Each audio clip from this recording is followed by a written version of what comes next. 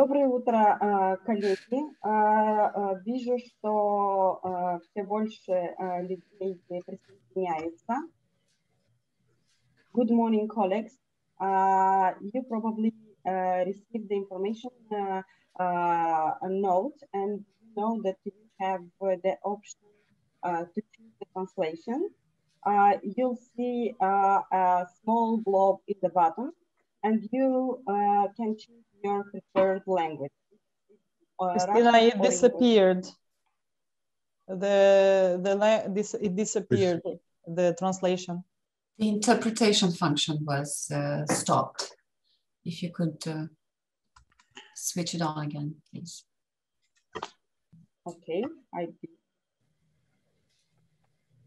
Now it's available? Yes. La mine, nu. Cristina, vedeți cu mine.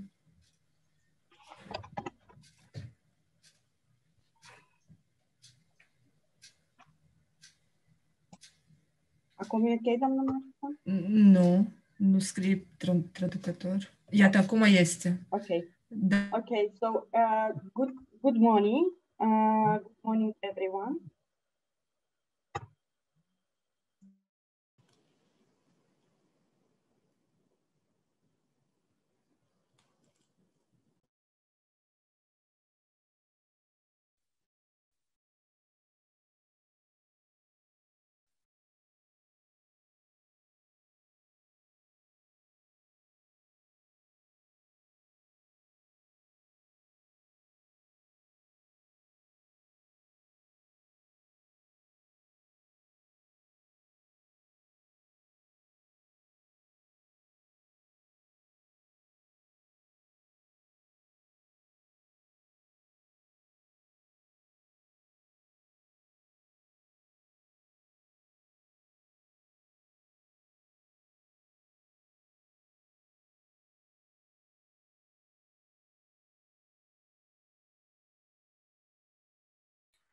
From my experience in Ukraine, we have delay about 30-40 minutes when we organize this national dialogue.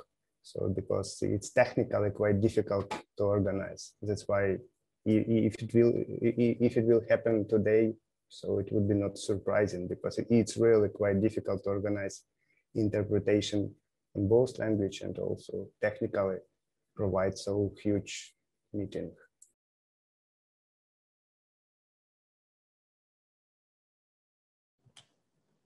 Hello, guys. Sorry I'm late. I was looking for a link. But do we have a delay for the translation, or?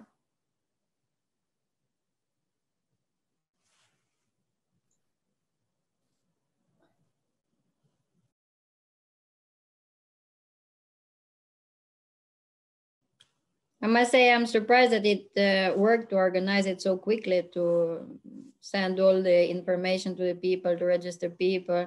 That was amazing, in fact. And all the templates for the presentations.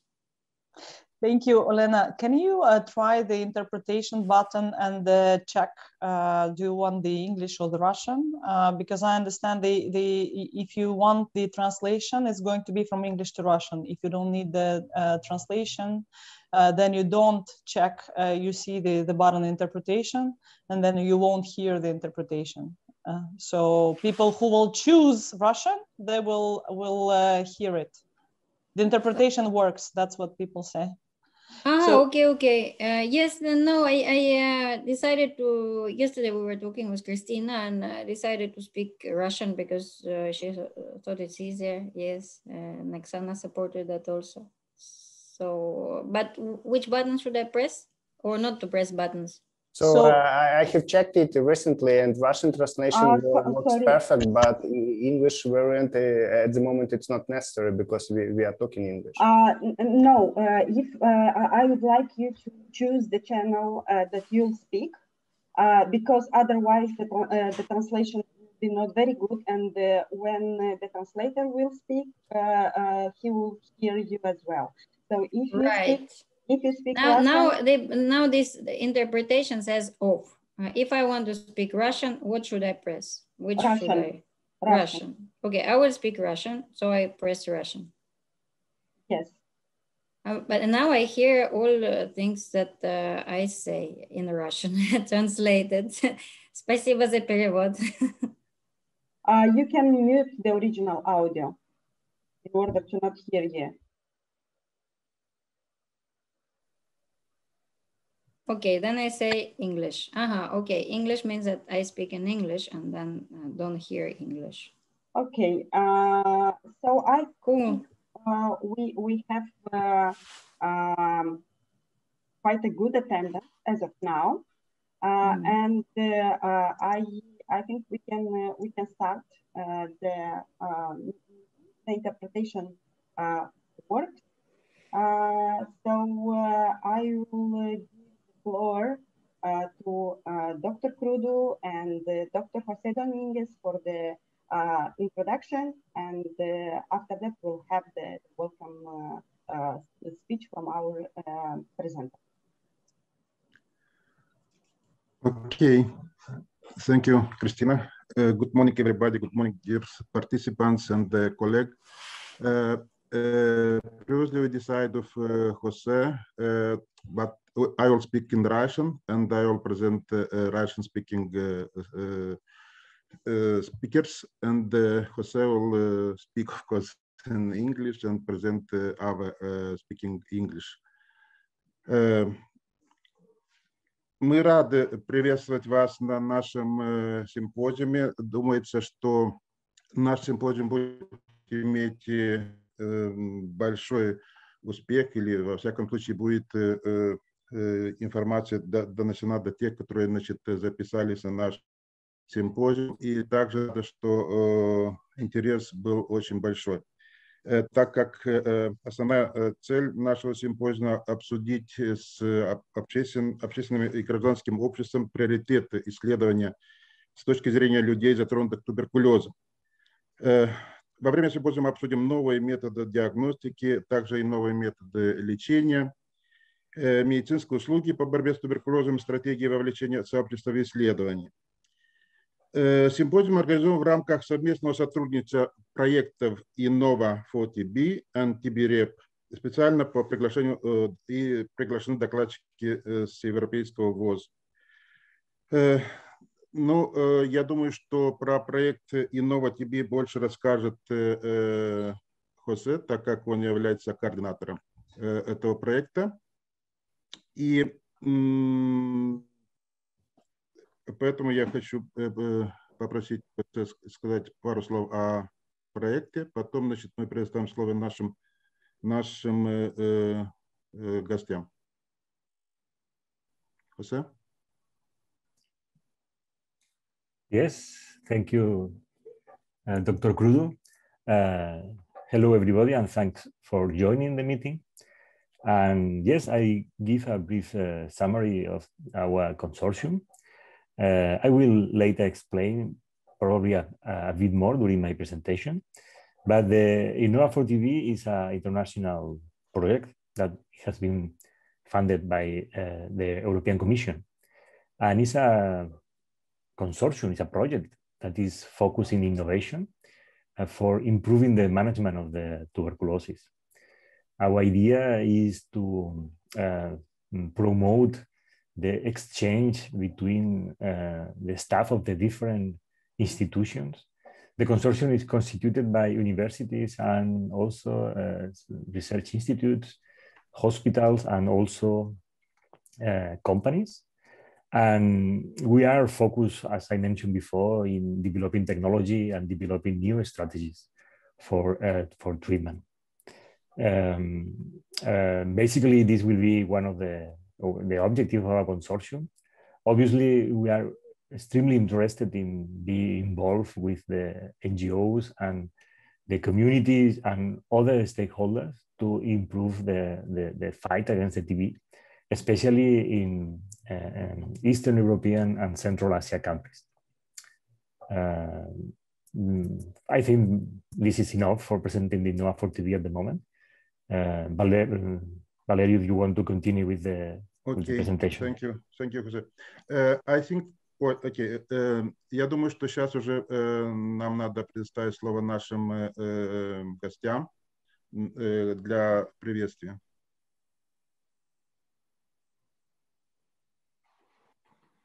Okay, good morning and welcome very much to this webinar. There are three reasons I think it's an important event happening today. First, we are living in a pandemic with coronavirus. And of course, the necessary resources must be allocated to fight this infectious killer. But in this period of time, it's always a risk that all diseases, all infectious killers are neglected and forgotten. It is important not to lose focus on the control of tuberculosis in this time. And I've seen signs from different countries in different parts of the world that the number of diagnosed TB cases is dropping quite rapidly now. Most likely not to the fact that there are fewer cases, but we have a delay in diagnosis and work. So keep up the fight against tuberculosis, and we will hear a bit more about how corona and tuberculosis actually can be dealt with later in this webinar. My second thing is new tools. We do have new drugs, new drug treatment, new recommendations of treatment of MDR-TB, and we have new diagnostic tools in the pipeline and being addressed. It's important to be aware of these possibilities and discuss how to best use them, how to best implement them, and to best coordinate them. So we don't have tools and drugs available that are not used and not implemented in the national TB controls. And my third point is collaboration. I think collaboration is a key factor to a successful TB control. And with collaboration, I mean various things. I mean how we in the TB control sector could work together with our colleagues in controlling HIV, hepatitis B, and so on. I think there are clear synergistic possibilities, both in the diagnostic and the controls. But this webinar focuses specifically on the collaboration between the national structures of TB control and the NGOs. And I'm convinced there is a big room for increased collaboration with various NGOs to offer important input and assist a lot in controlling TB in various countries. I think this is a resource that has not been fully appreciated and fully evaluated. So having said that, I welcome you again to this webinar and look forward to spending a few hours together with you and hearing and discussing these topics. Thank you. Thank you. Thank you, Sven. Stella. Yes, thank you, dear partners and colleagues near and far. I'm honored to welcome you to this event on behalf of the PASS Center and our civil society implementing partners. I represent an organization which is a civil society organization based in Moldova. We have been working in the field of TB since mid-2000s at the national level and bringing innovations both in program sense, such as expert technology rollout in the country, to the way TB services are delivered, financed, and building the role of TB civil society in the national TB response. In Moldova, this has been a central piece of comprehensive people-centered response and well ahead other countries in Eastern Europe and Central Asia. We also lead a regional grant as a principal recipient in which, together with our civil society regional partners, such as TB Europe Coalition, TB People, and Global TB Caucus, as well as WHO Regional Office for Euro, we focus on bringing people-centered models of care and innovations into the ICA region. Since 2016, TB-REP has provided crucial support to strengthening civil society and communities' role in putting people and communities first in TB response. And in fact, midterm evaluations, both in 2017 and in 2020, have highlighted this crucial role of building the prominence of civil society in the region, also giving a voice and a seat at the table, at the policy table, and making a vibrant civil society presence in TB response, both in national decision-making, advocacy, community mobilization, community-based monitoring, but also service delivery. From my 15-year perspective, never it has been a time for civil society better than now. As part of the global mobilization leading to UNHLM declaration in 2018, the countries have made unprecedented commitments towards TB response. Progress gained speed, then COVID came and took us 10 years back. With COVID, we saw disruption, frail health systems making us feeling overwhelmed and limited in our collective agency to catch up and recover the lost ground in TB response. In this context, the role of civil society and communities is crucial now as ever. A landmark document was produced last year by the communities, the Stop TB delegations that represent affected communities, developing countries NGOs and developing countries NGOs, with inputs from 150 community partners from over 60 countries, communities and civil, and making the point that communities and civil society organizations are a strategic partner in the necessary paradigm shift and can leverage the recovery of TB response in so many ways. I will name a few areas which came up as actions, particularly reaching all people through TB detection, diagnosis, treatment, and care and prevention, making the TB response rights-based, equitable, stigma-free with communities at the center, accelerating the development and access to essential new tools to end TB, investing the funds necessary to end TB, committing to accountability, multi-sectoriality, and leadership on TB, and leveraging COVID-19 as a strategic opportunity to end TB. In all these areas, there are many examples of successful presence and programs that have had communities and civil society at the centers. We have played a central role in mobilizing and implementing action in MDR-TB response with the meaningful engagement of affected communities and engaging in the national processes. The value proposition of investing in community-based services is even higher now during COVID times. First, because there's a technology revolution in TB with, for example, artificial intelligence chest X-ray that can make screen faster and operated by lay providers. New drugs and digital tools allow people to, with drug-resistant TB to be treated at home and virtually. And ICA region is very well positioned for to access all these technology advancements. Then we also reimagining the model of TB care. The ICA region is literally the first region in the world where when we hear people-centered model of care, we know what it means for TB response. So we have a more prominent role now for society, civil society in TB. Once envious of the HIV activism, it is now the TB world that has the vibrancy in the region. People with TB and civil society have become more valued, even so in COVID times. So we need to mobilize resources and attention and be proactive in creating value so that truly no one is left behind. And I challenge you to meet in December 2030 to celebrate our win in ending TB in ICA region, including through people-centered, rights-based and approaches and ensuring equity.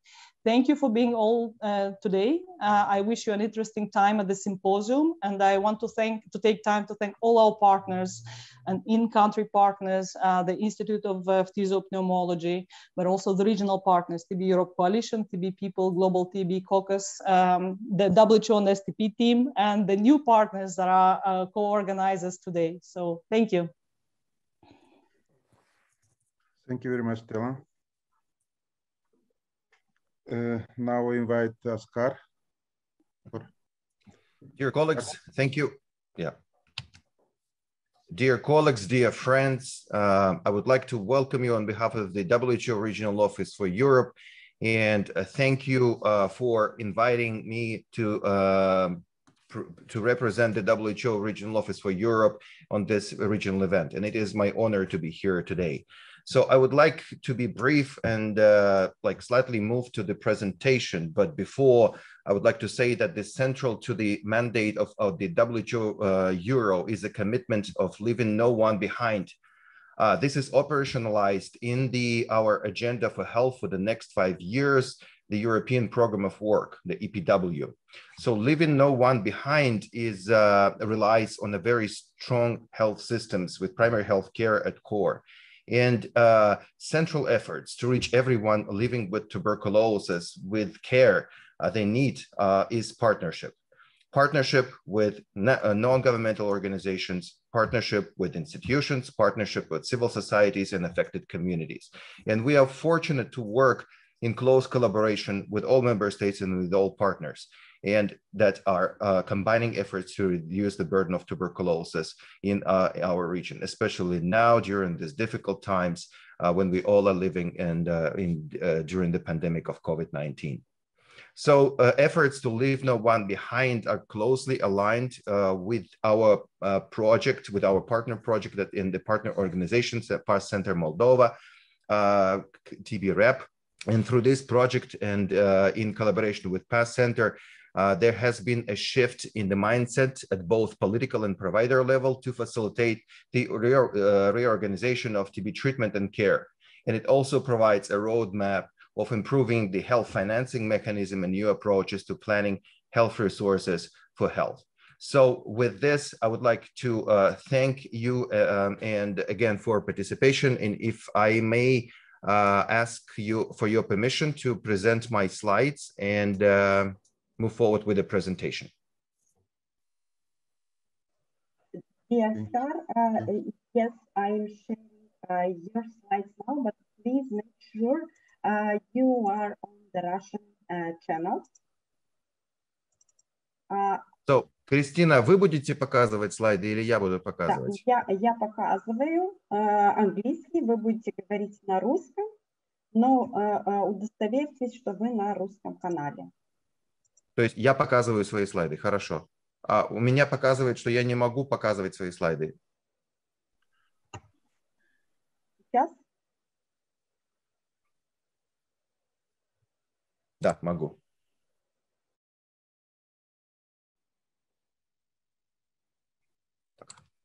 Уважаемые коллеги, я буду говорить на русском языке, и разрешите мне осветить вопросы эпидемиологии туберкулеза в европейском регионе ВОС и рассказать о текущих операционных исследованиях, которые проводятся в нашем регионе.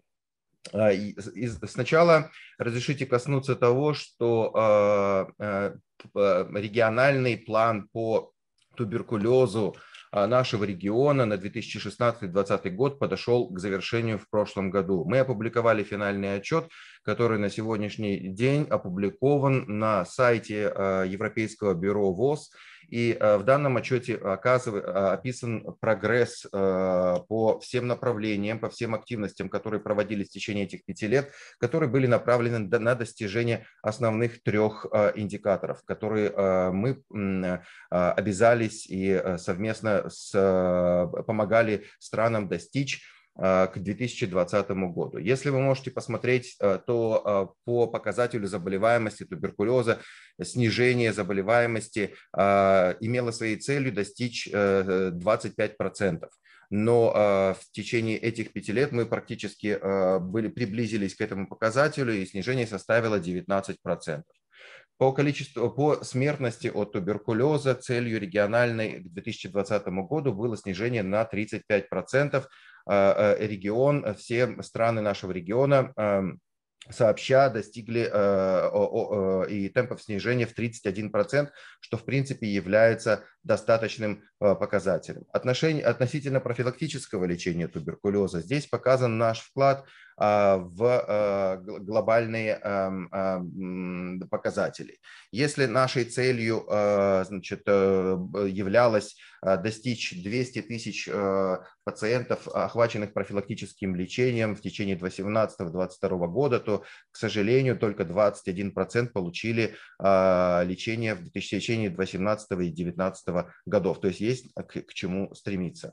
Значит, только 10 из 53 государств-членов подали сведения в UNAIDS посредством ГАМ о превентивном лечении туберкулеза среди лиц, живущих с ВИЧ. То есть это, скорее всего, проблема либо в сборе информации или в отчетности. Охват детей младше 5 лет в некоторых странах все еще остается низким.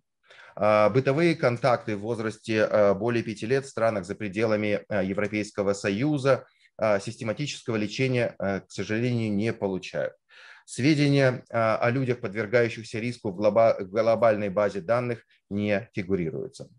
К сожалению, туберкулез все еще остается серьезной проблемой в нашем регионе, и по данным последнего глобального отчета и регионального ежегодного отчета, который мы совместно делаем с ECDC по мониторингу и эпидемиологическому надзору в Европе, по данным на 2019 год 246 тысяч человек заболели туберкулезом, из них 5% это приходилось на детей, и 35% среди них были женщины.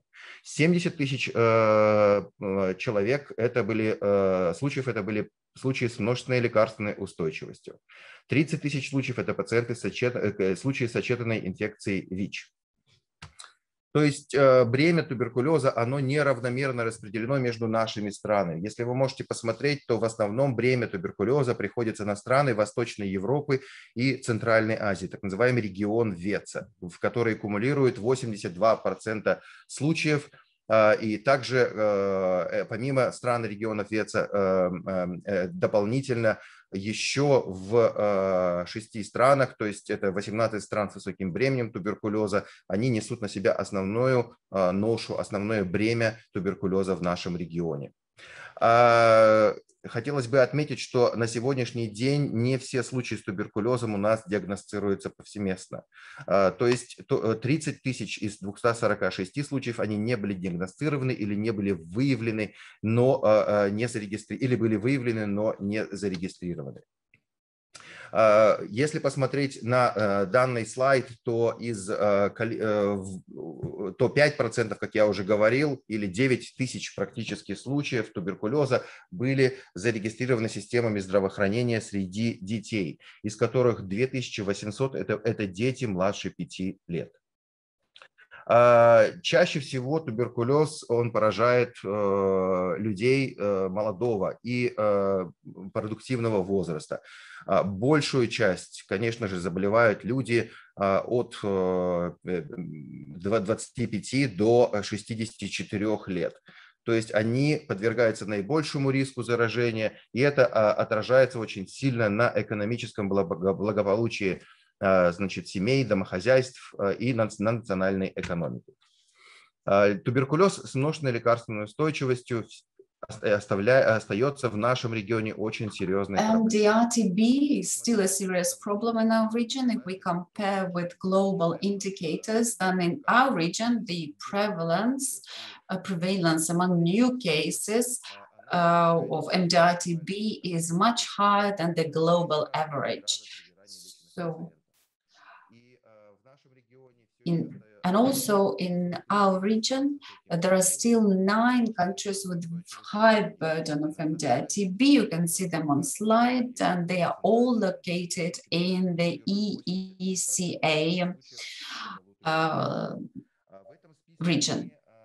This list does not include 2 countries that also experience a burden of MDR-TB, but which are on their way to reach the reduction target, Armenia and Georgia. But still they're part of the EECA region. Unfortunately, success in multi-drug resistant TB is not yet optimal, so it's suboptimal. And the health outcomes for the patients who started treatment in 2017, their outcomes were published in the last WHO report, and that is 59% of success among patients with MDR-TB. And in our region, that is even lower, that is 40%, which is a very serious indicator. If talking about the HIV co-infection among TB patients, then the estimated percentage of TB cases co-infected with HIV almost doubled over the last decade in our region. And the number of people suffering from TB-HIV co-infection have 7 times higher risk of failing treatment and 3 times higher risk of losing their lives than people suffering from TB only. without the HIV co-infection. If we look at the TB-HIV co-infection diagnosis and treatment cascade, then out of all the people registered with TB and HIV, only 62% have TB treatment out of 82% of people who know about their status, which is not an optimal indicator, and we really have to pay attention to this. So I would like to move smoothly to TB treatment. And if you look at this slide, then unfortunately, currently, if our regional target was to cover 1.23 million people during 2018-2022, then now we have progressed only up to 36%. Only 36% were treated in 2018-2019. Currently, WHO, through their guidelines that were published last year and at the beginning of this year, is providing recommendations on the new and simpler TB treatment of MDR-TB, which has a very high burden in our region. So using these opportunities, we will be able to expand coverage and include more patients and treat more MDR-TB patients. Unfortunately, we have been living in the era of COVID-19 pandemic, and how much it has affected all the progress had made within the last years. That is really, those achievements are at risk. In the WHO conducted several surveys in the countries. The global survey concerned three main questions, and all the other sub-questions were linked to the main three. So these are the following questions. Have any changes been made to how TB treatment services are delivered due to the COVID-19 pandemic? The second question, have TB patients been asked to self-isolate at home? And third, has there been any reallocation of resources from TB services to COVID-19 testing and treatment? So I will show you data, not the global data, but the data on our region. And if you will have a look, you will see that 1/3 of the countries reported reduction of outpatient TB facilities for drugs susceptible and PR-TB, and 28 reported reduction of inpatient TB facilities for drugs susceptible and RTB. 6 countries, so 24%, reported reduction in both outpatient and inpatient TB facilities for susceptible and RTB. Out of 53 countries members of the WHO European region, not all provided answers to this question. So what were the solutions in the countries? 76% of them expanded the use of remote advice and support. They also used various digital methods and technologies in order to increase patient adherence to treatment. 72% allowed to have TB drugs at home for more than 1 month of treatment, which hadn't been the case before the pandemic, but that was the compromise or the way out that the governments and the national TB programs found. in the circumstances of the pandemic. 68% introduced home delivery service for TB drugs, and 48% allowed household members to collect TB drugs to be taken at home. The third question, has there been any, the second question about self-isolation at home, 48%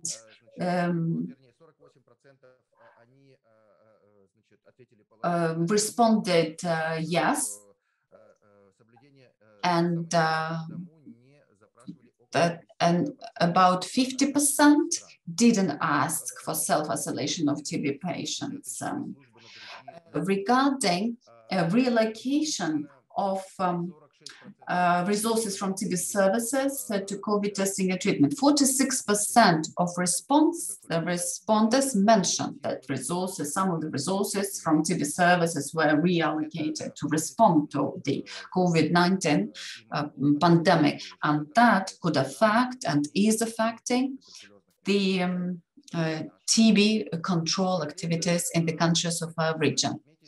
At the same time, I would like to mention the WHO Regional Office for Europe called upon the countries to present data on 3 indicators related to TB diagnosis and detection, initiation of TB treatment with susceptible and drug-resistant forms, and also data on retention in care. This survey covered the year of 2020, January through June, compared to the same period of the previous year.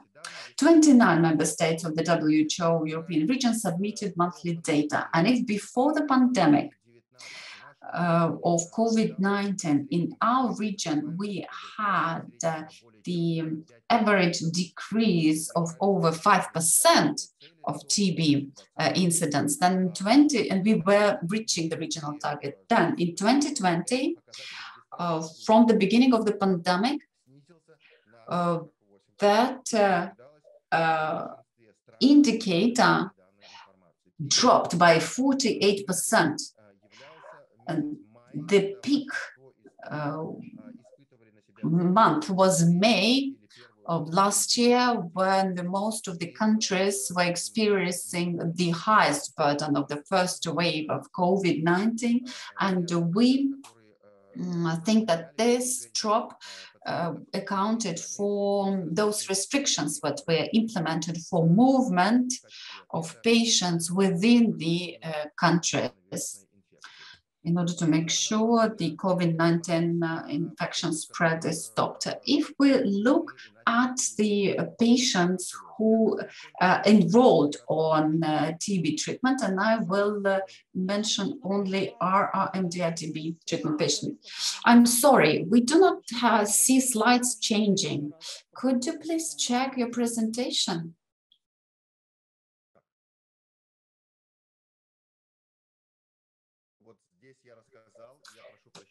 Да. Я сейчас нахожусь на этом слайде. Они передвигаются? Все, сейчас уже передвигается. Спасибо. Извините, да.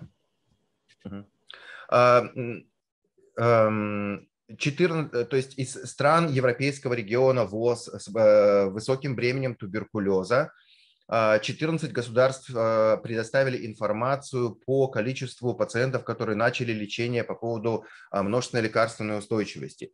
И вы можете посмотреть, что в период с января по июнь 2020 года по сравнению с аналогичным периодом 2019 года снижение пациентов с МЛУ-туберкулезом, которые начали лечение, достигло своего пика в мае месяце, и в среднем показатель составил минус 45%. Это является грозным. Меньшее количество пациентов выявили за данный период, и, соответственно, меньшее количество пациентов начало терапию. Но говорит ли это о том, что мы на самом деле, эти пациенты у нас, значит, не присутствуют в популяции? Нет, они присутствуют в популяции. Просто различные меры, которые были предприняты странами, мы можем это предполагать, они повлияли на то, что доступ к диагностике туберкулеза и доступ к началу терапии был очень сильно, на него очень сильно повлиял.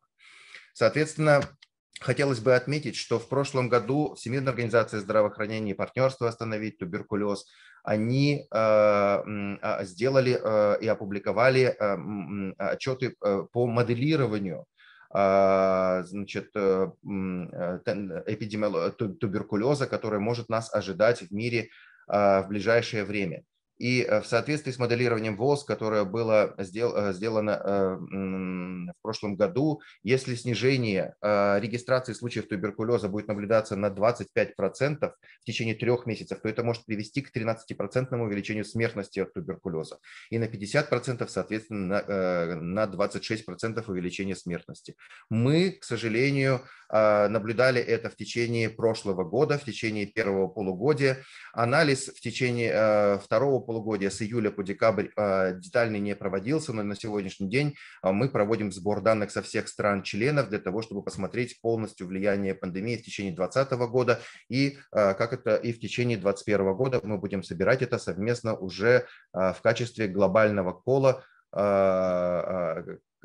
который организован самой Всемирной организацией здравоохранения.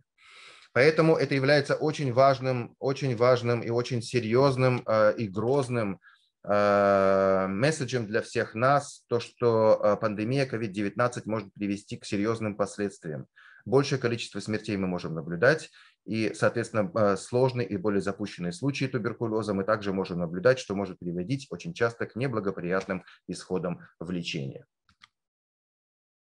Как пример я бы хотел привести пример из Казахстана, когда ежемесячное снижение количества регистрации случаев туберкулеза наблюдалось вот в течение первого полугодия. Если вы можете посмотреть, то в 2020 году наибольшее снижение наблюдалось в мае месяце, и оно, конечно же, связано, мы проводили такую аналогию с такими ограничениями по передвижению пациентов. То есть Казахстан в течение в мае месяца были введены более серьезные ограничения по передвижению и, соответственно, снижение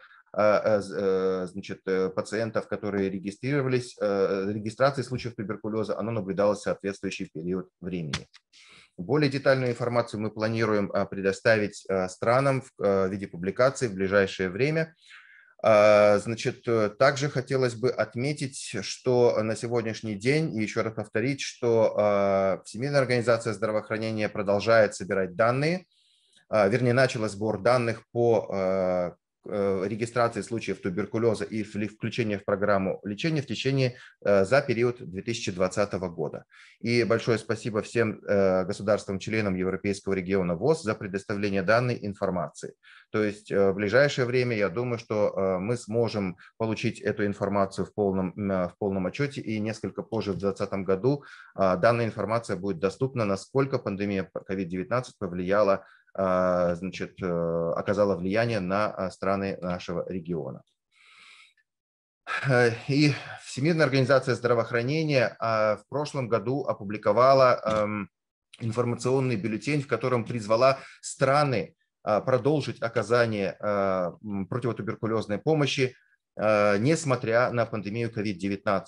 И шаги, которые необходимы по обеспечению преемственности оказания противотуберкулезных услуг, они перечислены здесь. Они касаются вопросов профилактики туберкулеза, диагностики, лечения и ухода, паллиативного, активного планирования закупки и обеспечения непрерывных поставок противотуберкулезных препаратов и адресования рисков. В отношении лечения хотелось бы сказать, что и повторить, что предпочтение в лечении должно отводиться амбулаторным моделям. Оказание лечения с учетом пациент-ориентированных потребностей пациента, а не стационарному лечению. Применять цифровые технологии для поддержания пациентов и путем увеличения коммуникации, консультирования, оказания помощи и управления информацией и с участием различных ведомств. То есть это наше общее усилие, которое мы должны применять и обеспечивать для того, чтобы оказать и обеспечить непрерывность оказания противотуберкулезной помощи. Какие же шаги предпринимаются в нашем регионе? В нашем регионе, насколько вам известно, и многие страны являются членами этой региональной инициативы, начато операционное исследование региональное, которое включает в себя 14 стран и региона Восточной Европы и Центральной Азии, а также некоторых стран Европейского Союза, эта инициатива направлена на внедрение модифицированных, коротких, безинъекционных режимов лечения для множественной лекарственной устойчивости. Она начата в 2020 году и предусматривает собой применение безинъекционных режимов лечения, коротких, которые несколько отличаются от того, что на сегодняшний день рекомендуется Всемирной организацией здравоохранения, ввиду того, что эти схемы лечения, они более подходят по профилю лекарственной резистентности для пациентов региона ВЕЦа. Эта инициатива предусматривает собой несколько целей. Во-первых, первое – это улучшить результаты лечения больных с туберкулезом с множественной лекарственной устойчивостью, усилить надлежащую клиническую практику, усилить потенциал медицинских работников в исследовательской сфере и также сформировать консолидированно и генерировать качественный объем информации, объем данных для предоставления во Всемирную организацию здравоохранения для формирования будущих рекомендаций по лечению лекарственно-устойчивого туберкулеза. Эти схемы лечения... Да, я заканчиваю уже. Значит, схемы, они представлены на данном слайде, они, значит, они полностью безинъекционные, значит, 2 схемы для взрослых, 1 схема для детей. И они используют те препараты, которые на сегодняшний день рекомендованы Всемирной организацией здравоохранения для лечения длительными режимами МЛУ туберкулеза. Но они настолько эффективны, настолько безопасны, что они могут способствовать сокращению продолжительности лечения. На сегодняшний день прогресс таков, что 820 пациентов в 12 странах уже начали лечение. Как вы можете увидеть, 3 страны – это страны Европейского Союза, Латвия, Литва и Румыния. Значит, и на сегодняшний день вот прогресс такой, что лечение осуществляется в течение 39 недель или 9 месяцев. В региональную когорту мы работаем со всеми странами для того, чтобы страны продолжали лечение в рамках страновых когорт и включали пациентов на протяжении ближайших лет. Все это поможет нам повысить результаты лечения и сформировать хорошую базу доказательных данных для формирования будущих рекомендаций. В рамках этой инициативы мы также совместно с проектом TB-REP создали виртуальный медицинский консилиум, который помогает странам в обсуждении и ответов по получению экспертной оценки на сложные клинические случаи и также повышение потенциала путем проведения вебинаров по тем или иным интересным клиническим направлениям. Я бы хотел поощрить клиницистов и те проекты, которые занимаются лечением, обращаться в этот виртуальный медицинский консилиум за предоставлением экспертной помощи. И также хотелось бы сказать в завершении о том, что на самом деле внедрение модифицированных режимов лечения, пусть даже в рамках операционного исследования на сегодняшний день, значительно позволяет снизить количество таблеток, которые больной с множественной лекарственной устойчивостью получал по сравнению с тем, что было рекомендовано ВОЗ ранее. То есть практически в 6 раз. Полностью отказаться от инъекций, сделать лечение более удобным, с возможностью лечения пациентов на амбулаторном этапе и повысить тем самым результаты терапии. И также добавить различные методы цифровых технологий, которые мы называем видеосопровождение или video-supported treatment. Для нас это не только наблюдение за лечением, но и поддержка. И на данном слайде представлено, значит, руководство по видеосопровождению, которое доступно на русском и на английском языке на сайте Евровоз, с которым вы можете ознакомиться. И мы со стороны Европейского региона ВОЗ поддерживаем страны в расширении доступа к этим технологиям. Хотелось бы отметить, что и представить вот пример Молдовы по лечению пациентов с модифицированными короткими режимами лечения, выразить огромную благодарность национальной туберкулезной программе. И это первые пациенты, которые начали лечение в сентябре 2020 года, и мы надеемся, что данная инициатива найдет свое продолжение. Здесь представлен Казахстан, это первые пациенты, которые начали лечение в октябре 2020 года. И в завершение я бы хотел отметить, что на самом деле, несмотря на пандемию COVID-19, мы все находимся вместе, для того, чтобы сохранить оказание противотуберкулезной помощи пациентам с туберкулезом, несмотря на пандемию. И все вместе мы сможем достичь целей устойчивого развития и целей глобальной стратегии NTTB. Спасибо большое. Извините, если я задержал. Большое спасибо, Оскар, за очень интересную информацию. Следующий спикер будет презентирован Хосе. Хосе, please present next.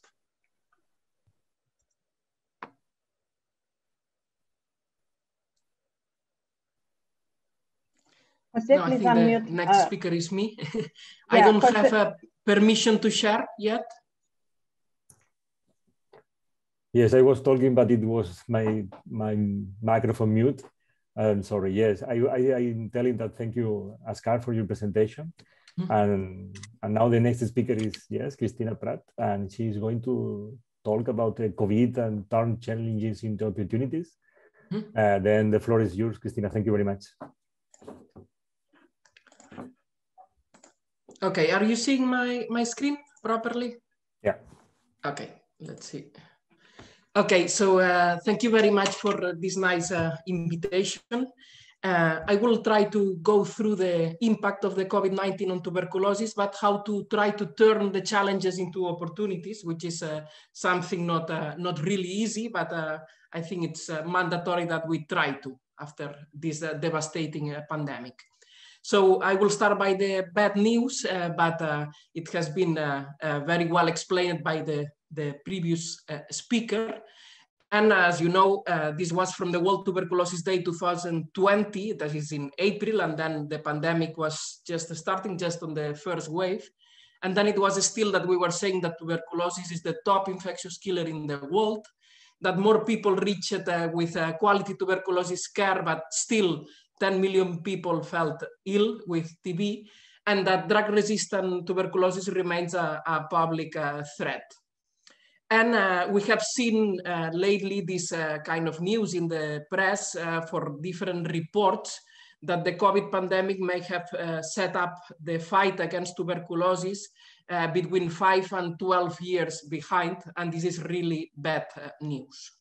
And this is reassured by the report that was just presented, and it's expected that because of the disruption of services, there was an under-reporting, and we will face an increased number of diseases when we are able to really count.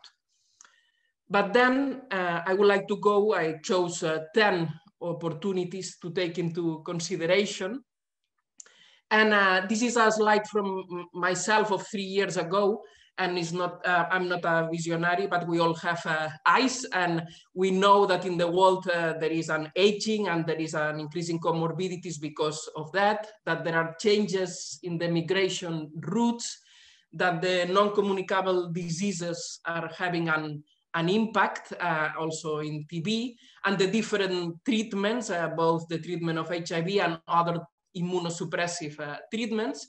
But we were already talking about the emerging pathogens, including the antimicrobial resistance, and we are now with an emerging pathogens. And simultaneously, we had advances in diagnostic methods, in radiology, in the big data management, and also the irruption of the social media, also in the scientific world. So the first opportunity I will mention is the social awareness that the transmissible infectious diseases exist, because believe it or not, there are some settings where people was thinking that this was a kind of a forgotten thing. And of course, the respiratory diseases self. And well, this is the Time magazine talking about tuberculosis years ago, and this looked like a stigma image. Который был выпущен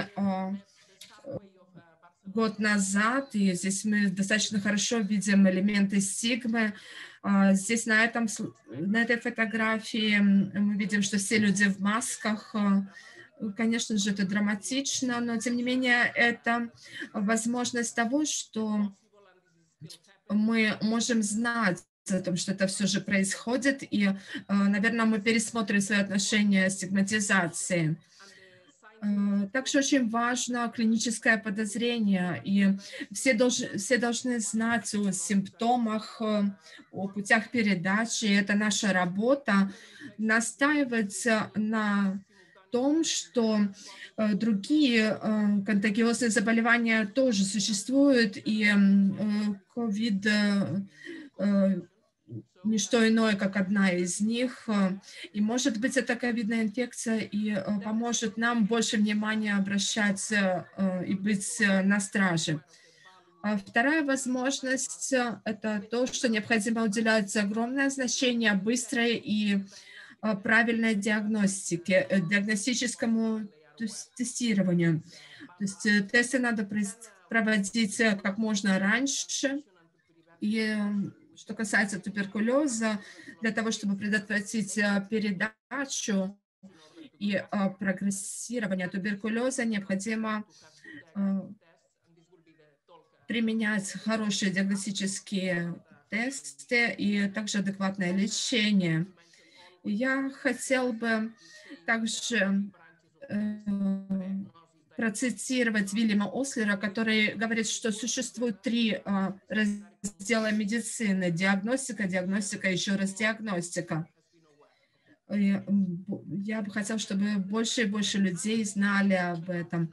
Сейчас у нас беспрецедентное развитие диагностических тестов, потому что многие учреждения, научные институты делают все возможное, чтобы развивать эту отрасль. И это позволяет нам улучшить диагностику. Кроме того, третья возможность – это нужно очень хорошо разбираться в расследовании контактов. Для этого необходимо знать, как распространяется туберкулез, и мы очень хорошо знаем, как расследовать контакты в концентрических кругах. Мы начинаем от близких контактов и к более отдаленным контактам. Дальше необходимы знания в области эпидемиологии, чтобы знать полную ситуацию. Сейчас с COVID у нас уже есть более хорошие методы расследования контактов, и нам нужно воспользоваться этой возможностью и применять эти методологии и в случае туберкулеза. Четвертая возможность – это помощь со стороны технологического прогресса. А также хотелось бы отметить и важность биобанкинга для того, чтобы следить за различными видами штаммов. Также необходимо принимать во внимание перспективу человека, который является хозяином инфекции, и самого патогена. И для этого мы сейчас все должны быть в курсе того, что существует геномика патогена. Мы знаем, что существует бразильский штамм, южноафриканский штамм. Мы знаем, что это все возможно. Конечно же, это можно спроецировать и на туберкулез. Мы знаем, что те, которые сотрудничают в консорциуме, они знают, что существуют различные штаммы туберкулеза на различных уровнях. И это отличная возможность узнать именно ту ситуацию, в которых развиваются те или иные штаммы. В этом COVID является даже помощником. Дальше геномика человека или геномика хозяина. Сейчас она уже достаточно хорошо изучена в ситуации COVID, и мы должны применять ее и при туберкулезе, чтобы получить новые цели лечения. И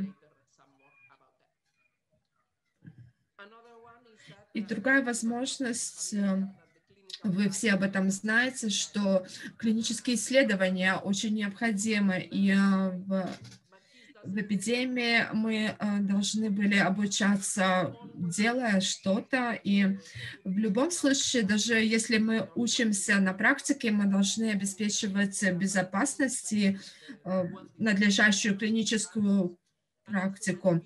Все исследования должны быть хорошо обоснованы. То есть необходимо учитывать все фазы клинических исследований.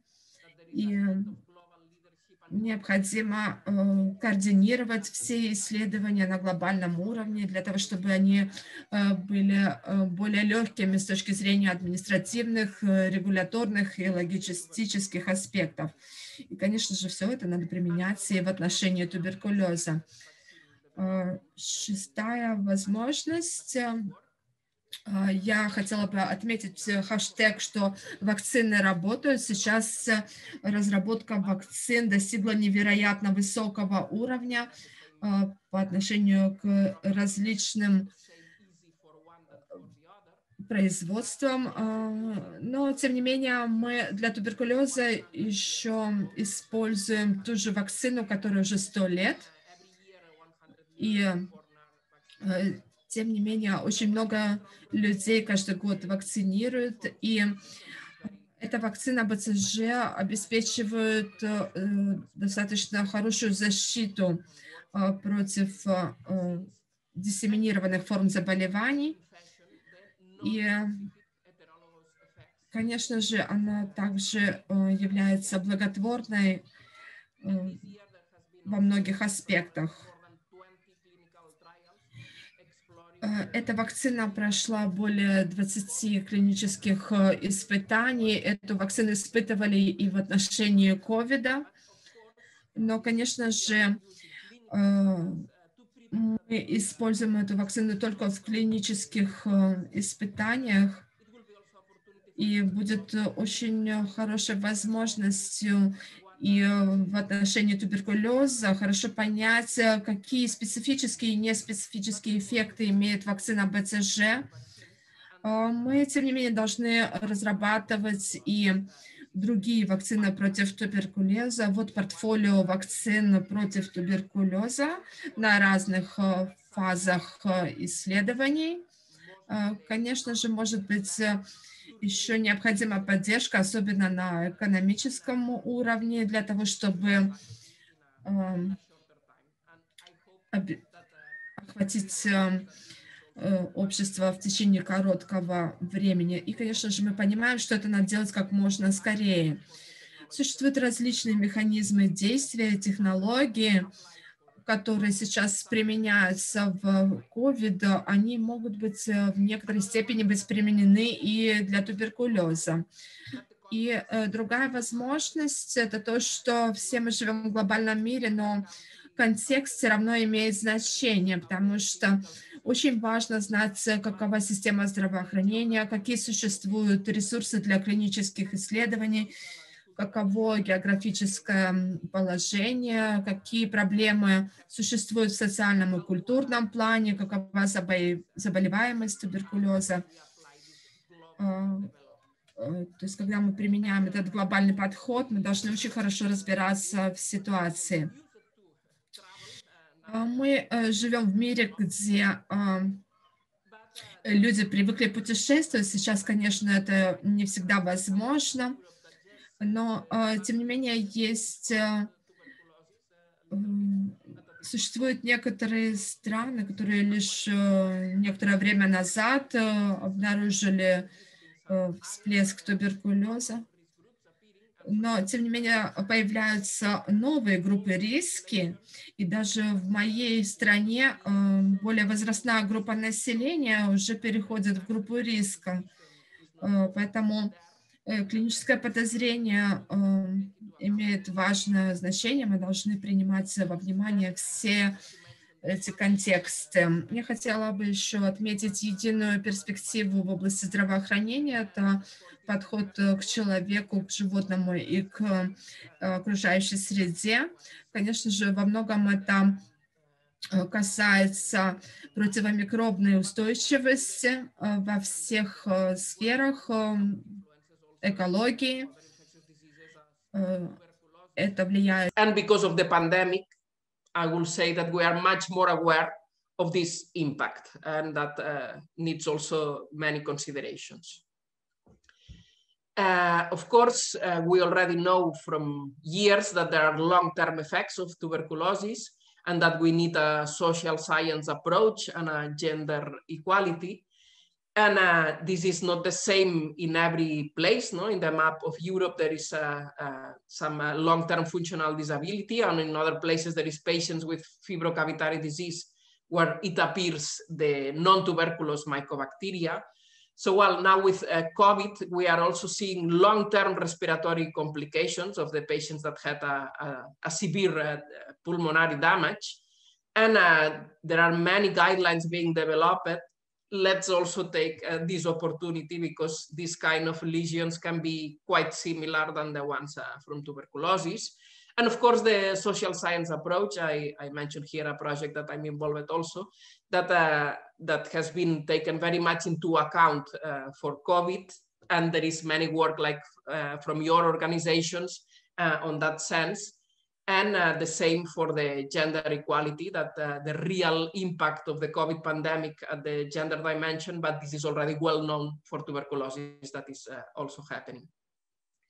And finally, now we have many communication channels. No? Now we have the chance to be here, more than 100 people in different places of Europe, but we have to use them with a critical spirit, these communication channels. And never before was so easy to communicate as now, but it was also never before so easy to miscommunicate. And well, it is defined by the WHO, the infodemic, as too much information, including false or misleading information in digital and physical environments during a disease outbreak. And this causes confusion and risk-taking behaviors that can harm health. And it also leads to mistrust in health authorities and undermines the public health response.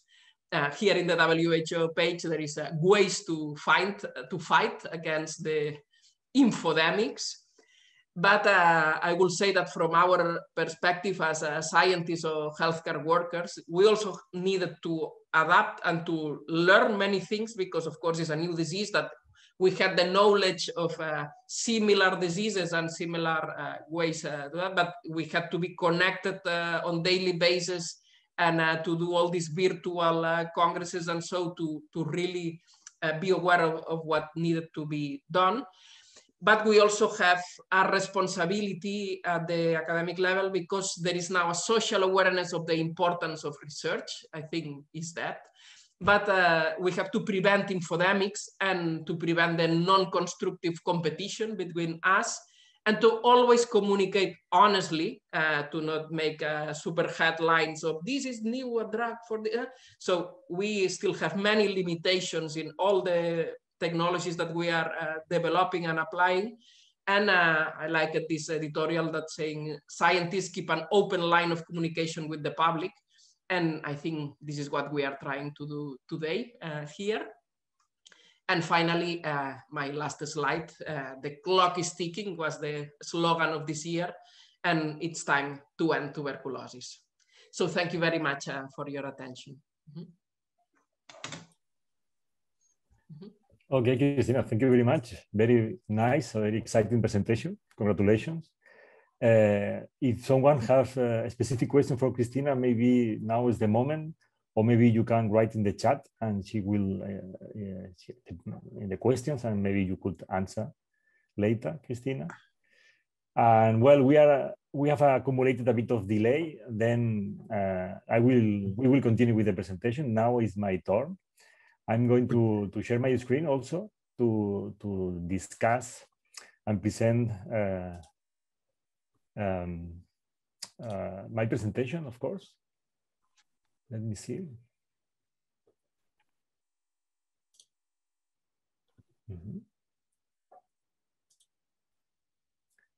Okay, I assume that you are sharing my presentation now, my slides. Let me see. We see your presentation. Okay. Wait a second. Wait a second.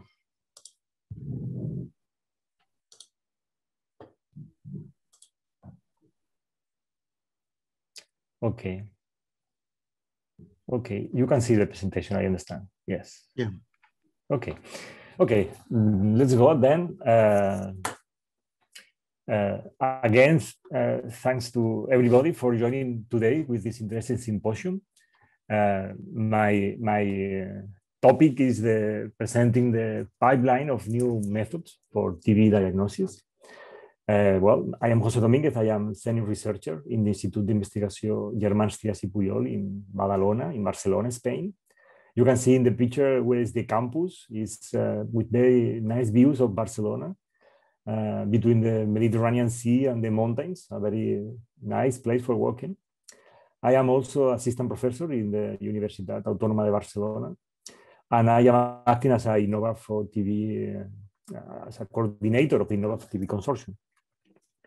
Then this is the different topics that I will discuss during my presentation. I will present briefly the INNOVA4TB to introduce the INNOVA4TB consortium, who we are. Then I try to convince you why we need new methods. Then I will present what is coming, which is the novelty in diagnostics, and I will summarize with our final conclusions. And then I hope we will have time for questions at the end of the morning session before the break. Then the consortium, the INNOVA4TB consortium, is an international project that was granted by the European Commission. And it's constituted by 16 institutions from 6 different countries: Moldova, Ukraine, Germany, Sweden, Spain, and also Chile, from South and Latin Caribbean countries. And as I mentioned before, also the project, the partners are from universities, research institutions, hospitals, and also companies. Then the objectives of the project are to study the host pathogen interaction, but also to develop new methods, new diagnostic and multi-drug resistant tests for detecting TB and resistance. And we are also improving the treatment therapy as an objective. However, we are extremely happy and we're very proud with our training program. We are offering to early stage researchers, but also experienced researchers, the opportunity to perform visits, to perform secondments between 1 month and 1 year in another institution from another country and from another sector. And we offer international mentorship and international supervision during this period, with the idea to improve scientific and transversal skills and increase also the employability of the partners, of the participants. Then let me show you the, oops, sorry.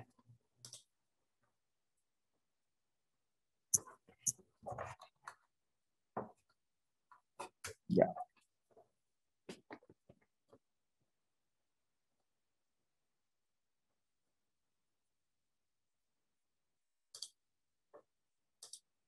Okay. I assume that you can see again the slides. Yeah? Yeah, but do screen. Okay. Okay, don't worry. I will continue. Then talking about the TB, you know that habitually the tuberculosis has been presented as a duality between the latent and the active TB. But nowadays we know that the tuberculosis is a spectrum that where in the latency we can see different stages with different risks of progressing to active TB. And also we can see that between the latent and the active TB, there are different stages like incipient TB or subclinical TB, where patients have no symptoms, but they could transmit the disease. Then at this moment, we need to have technology methods for detecting or diagnosing the patients in the different stages to offer the correct treatment and avoid to progress to active TB or to break the transmission, and to improve the the probability to be cured and to avoid the deleterious effect of the multi-drug resistance even. Then the current TB diagnostic methods that we have advantage, but have also limitations. As you know, for the latent TB, we use the tuberculosis skin test of the eyebrows. Both methods have some advantage, but also limitation. The tuberculosis skin test, for instance, has low specificity in BCG vaccinated individuals because there is a cross-reaction. And the eyebrows requires a laboratory, although they use specific antigens that improve the specificity. But both tests are unable to identify who is in risk to progress to active TB. And regarding the methods for active TB, the smear examination has low sensitivity, the culture are slow, and the molecular methods, the LPA methods or others require specific laboratories with specific trained staff.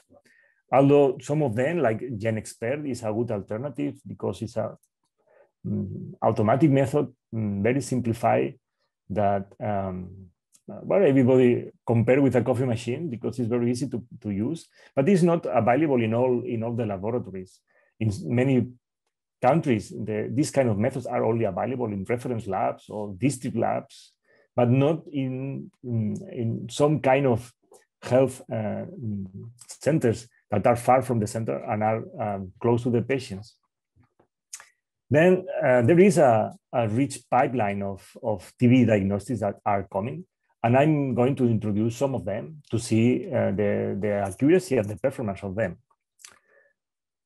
Focusing latent TB infection, mentioned that some new skin tests are coming and others are available. This is the case of the D-skin test, or others like the Serum Institute tuberculin or the Anui-CFA TST that are based in specific antigens that reduce the cross-reactivity with BCG and other mycobacteria, non-tuberculous mycobacteria. And it could be a good alternative, although it has the drawbacks of the in vivo methods. Regarding the eyebrows, mentioned that some of them, the version of quantiferon that probably you know now, are progressing to a point-of-care test with a individualized cartridge for decentralized study of the latency. But other technologies are also available in version ELISpot that could be automatized, and it could also explore other cytokines for a more comprehensive study of the latency. Regarding progression to TB or to identify who has an incipient or subclinical TB, well, I want to mention this recent article published in Nature Medicine where we participate, where it was develop a personalized risk predictor. This is linked with the idea that probably it's important to analyze individually the individuals because not all of us are the same. And in this score, using epidemiological and clinical data and also laboratory data, it's possible to identify individuals with higher risk to progress. But from a laboratory point of view, other technology are coming also for identify people with high risk to progress or this incipient or subclinical TB. Is methods based on transcriptomics. Technology, that is exploring the genes that we are expressing. Normally genes related with the inflammation. And it has been seen that it's possible to identify who is going to progress if according with the profile of the genes that they are expressing at that moment. And even it's possible to see if the patient is improving with the treatment using this transcriptomic profile. This is one example, this application of this very nice study published from the group of South Africa, where they were able to see a specific transcriptomic profile of genes that with 6 months in advance are able to predict who is going to progress to active TB. Then they show how the profile changed from a healthy control are changing until the moment of the development. of the active TB that is clearly different. But also, they also demonstrate that how profile is changing again and from disease to healthy when the treatment is instaurated and they follow the drugs. And talking about the active TB, I want to discuss a bit the digital X-ray, that is new technology that is coming. It's not microbiological test, but it's a diagnostic test. A big effort is done in developing portable X-ray and using artificial intelligence for analyzing the X-ray by software with the idea to perform active case finding. And I think this could be a good opportunity for some settings and some vulnerable population for increasing the TB diagnosis. Coming back to the laboratory, new point-of-care molecular diagnostic methods are coming. Some of them in the same format of the GenExpert, new versions, the Ultra, the Edge, or the Omni, more portable and with higher sensitivity. And also other technology from Molvio, is an Indian company that has a portable equipment with batteries for autonomy that are able also to identify very quickly and very easy the presence of the bacteria and at least the resistance to rifampicin. Other technology in a big size for reference laboratory has been developed, and some of them are available and others are coming for detecting a large, for analyzing a large number of samples simultaneously. And also new platforms using new cartridge for detecting resistance for the first line, and the second line are also in the pipeline. And finally, the last method that I want to introduce you is the test based in detecting antigen, in a specific antigen of tuberculosis in urine. This is a quite potential, very useful method because it's using non-invasive sample, it's not based in sputum. That is good because some patients, even children or HIV patients, are not producing a good quality sputum. And in a few minutes from the urine, we are able to have a result.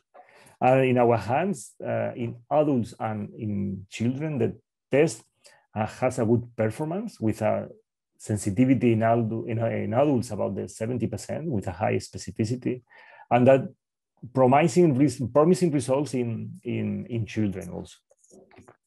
Then the conclusions of the presentation will be that promising methods, biomarkers, and signatures are coming to allow accurate diagnosis and prognosis. And I think this is very important, and it's linking with the Christina presentation. It's critical to validate in different geographic settings and to translate to test to a near patient platform. But also, from my view, also it's important to maintain good communication between all the professionals involved in TB, but also communities, patients, and other associations, because we are a team and we have to work together. And this is my last slide. This is our account in the different social networks, our emails and our websites, just in case you want to check our activity or you want to contact in the future for discussing or for collaborating. Thank you very much.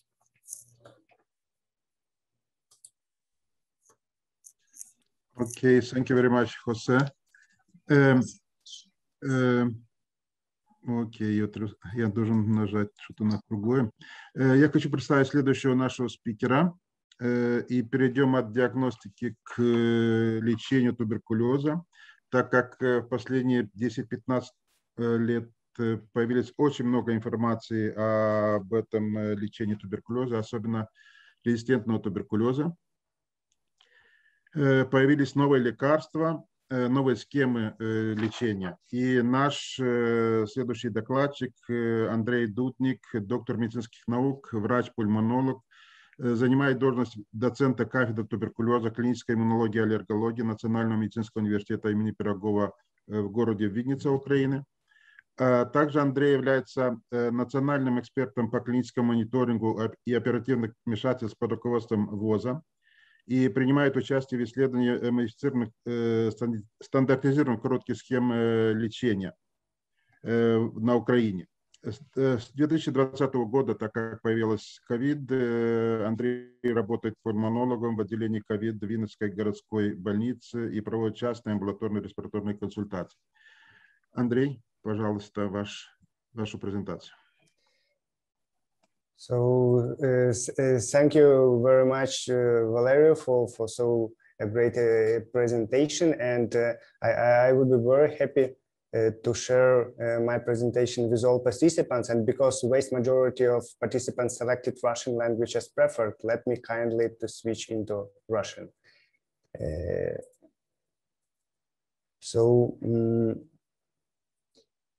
Меня хорошо слышно и видно, чтобы не было никаких заминок.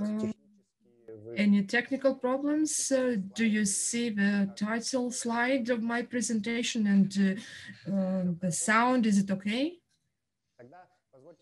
Let me briefly tell you why new treatment for MDR-TB is very topical as never. So first of all, I would like to say the definitions, to update the definitions. Multi-drug resistant tuberculosis is a case of TB when mycobacteria is resistant to isoniazid and rifampicin. And WHO has updated this definition, and it updated the definition with extensively drug-resistant tuberculosis. It is when bacteria is resistant to isoniazid, rifampicin, phenaquilin, lisoniazid, or bedaquiline. Why is it important to understand? Because WHO asks all countries, participants from our region to update the recommendations, and they should be able to identify the resistance, especially for bedaquiline. It is very important to update because we do not use injectable drugs since 2019. They are in priority, and we still had old definition for such type of TB. Why is it important? Because not in all countries, not in all hospitals of ex-USSR, it is easy to define the resistance to bedaquiline. And it influences very much the situation, especially for statistical data. Why do we have such a situation when countries of ex-USSR have the incidence of MDR-TB, of resistant TB, that exceed many times the other countries? Maybe the reasons for that if we see the cases that were diagnosed in EU, they are 5 times less than in Ukraine last year. And the treatment outcomes also leave much to be desired. XDR-TB, we have a success rate only of 34%. And successfully treated case also has a special definition which says that the person has undergone treatment. We do not have certain data that, for example, this case, it's treated. And we also have every 5th patient who dies. Maybe it's better than in COVID, but still deaths in XDR-TB is very bad figures. So according to statistical data, information that the person has been treated, this situation does not give much opportunity to identify the resistance. And I would like to start my presentation why it happens, because each case of treatment increases the number of resistant forms. So the answer is in the mentality of our countries, because many patients and doctors believe in miracles.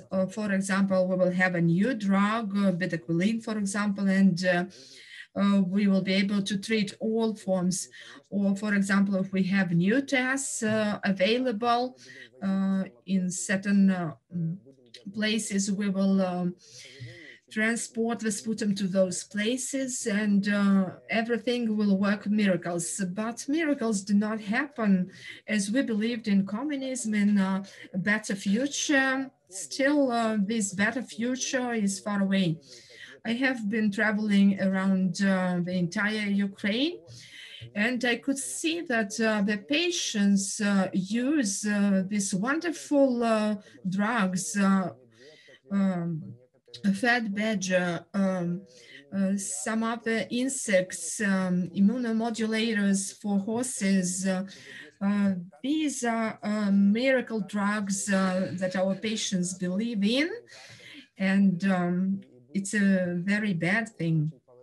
I think that our symposium will change this situation. At least it will make patients believe less in this miracle, because if a patient believes in such miracles, it's not quite good. Fortunately, we have a new classification of drugs, and you can see it here. And many drugs that have been used before, for example, injectable drugs are not used now, and we can start treatment using pills. Why is it important for me? Because my room where I work faces the children department, and each day at 11 o'clock in the morning, when injectable drugs were used, and they were obligatory, I could hear the cry of those children because these injections, they are very painful. If adults can support this pain, children, for them, it's very difficult. In recent years, I don't hear such cries. And why it happens? The first answer is nosocomial transmission while the patient is waiting for DST results. It happens very easy when the patient is admitted to the hospital.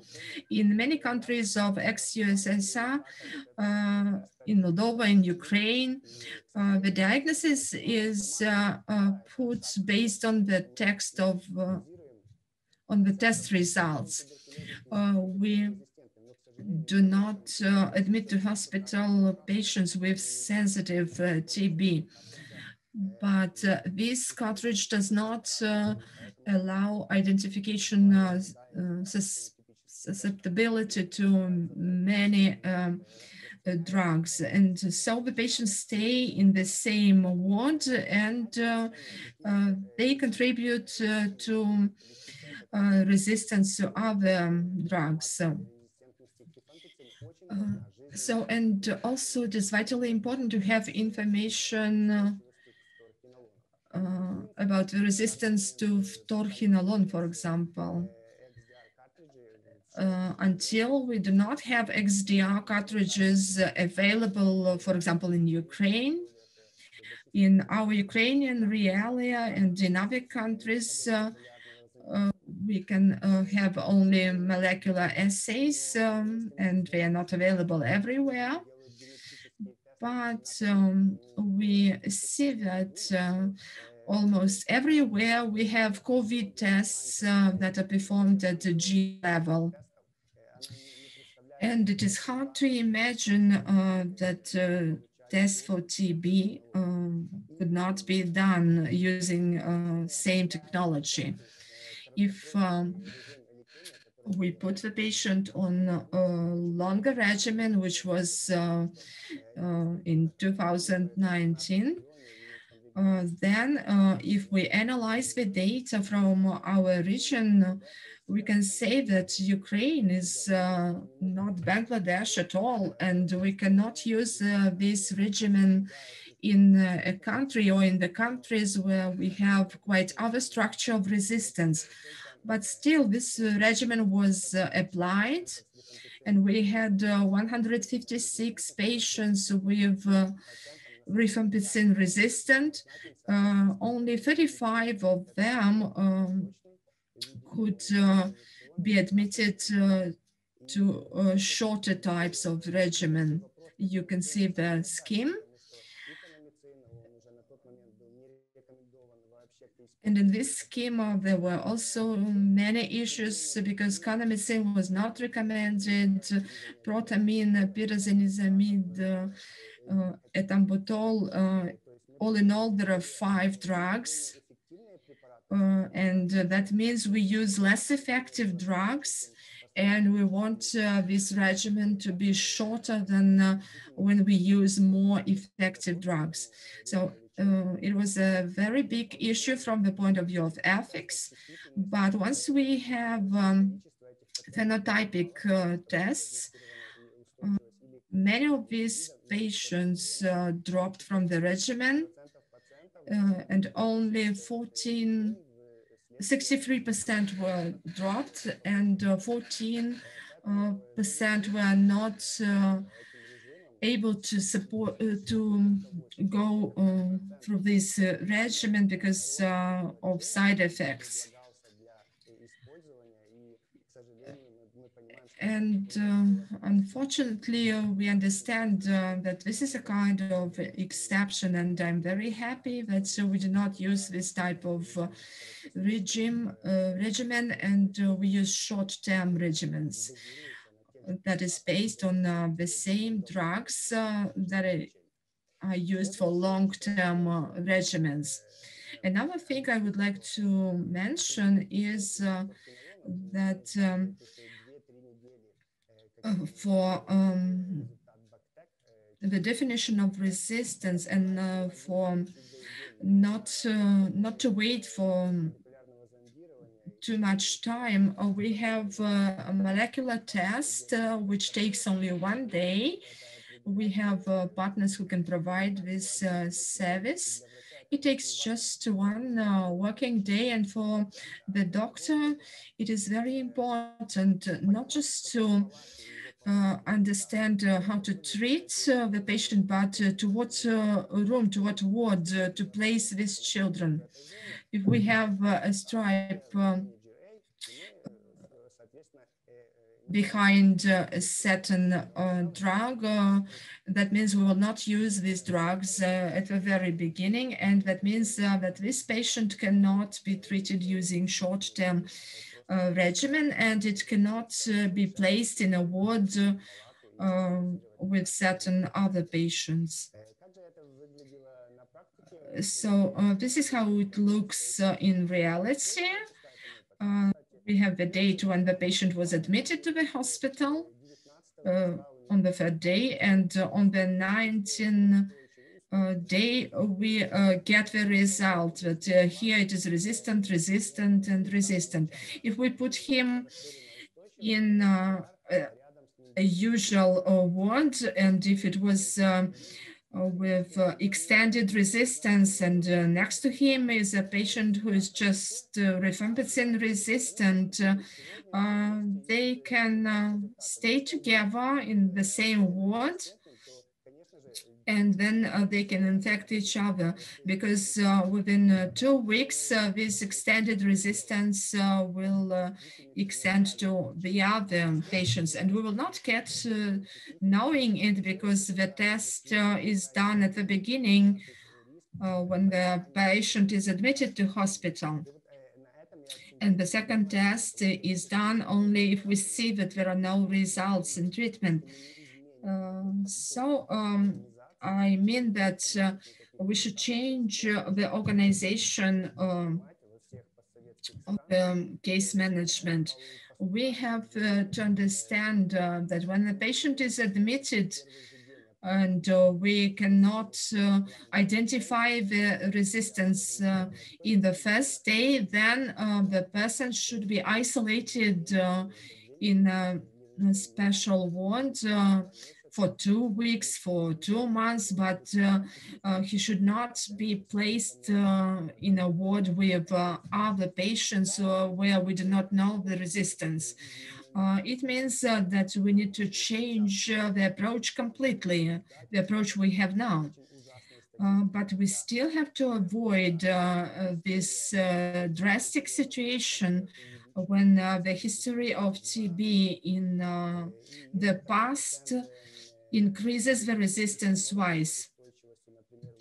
If the patient has a resistance of a certain type, we резистентными пациентами.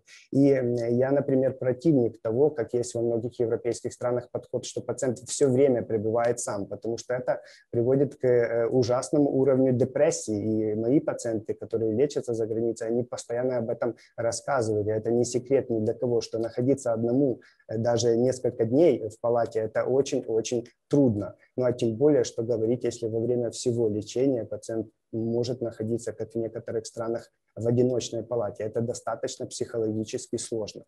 И я противник этого, конечно же. Вы можете быстренько пройти по остальным слайдам.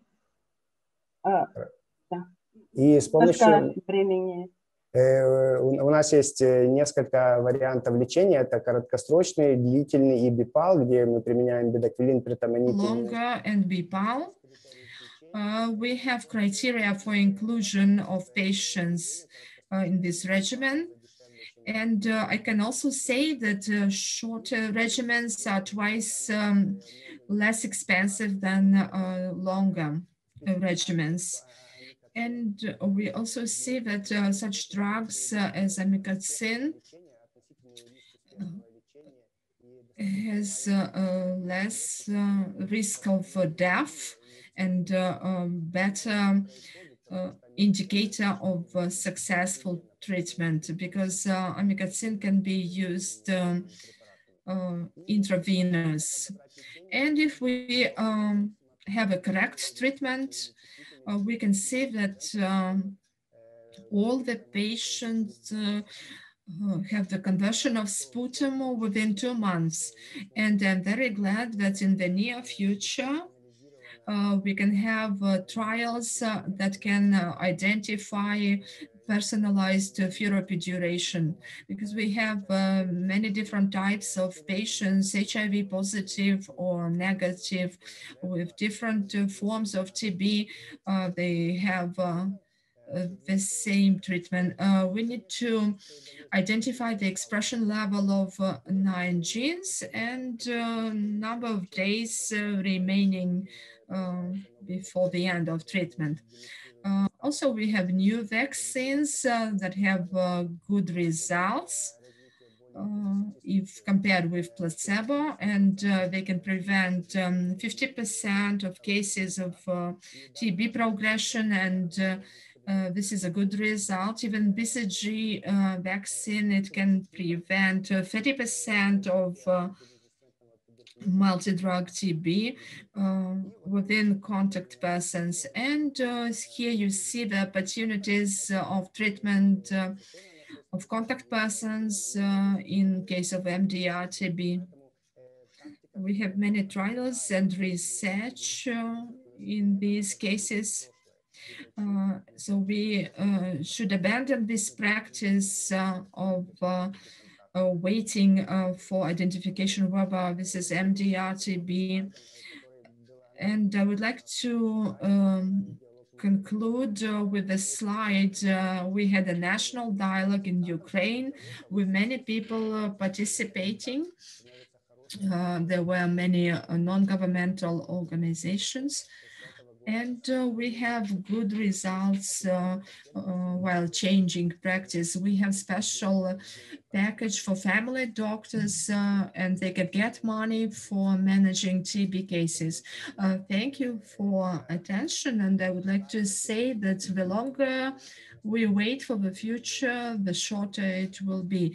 We have to be active and right now. Thank you. Thank you, Andrei. So the next.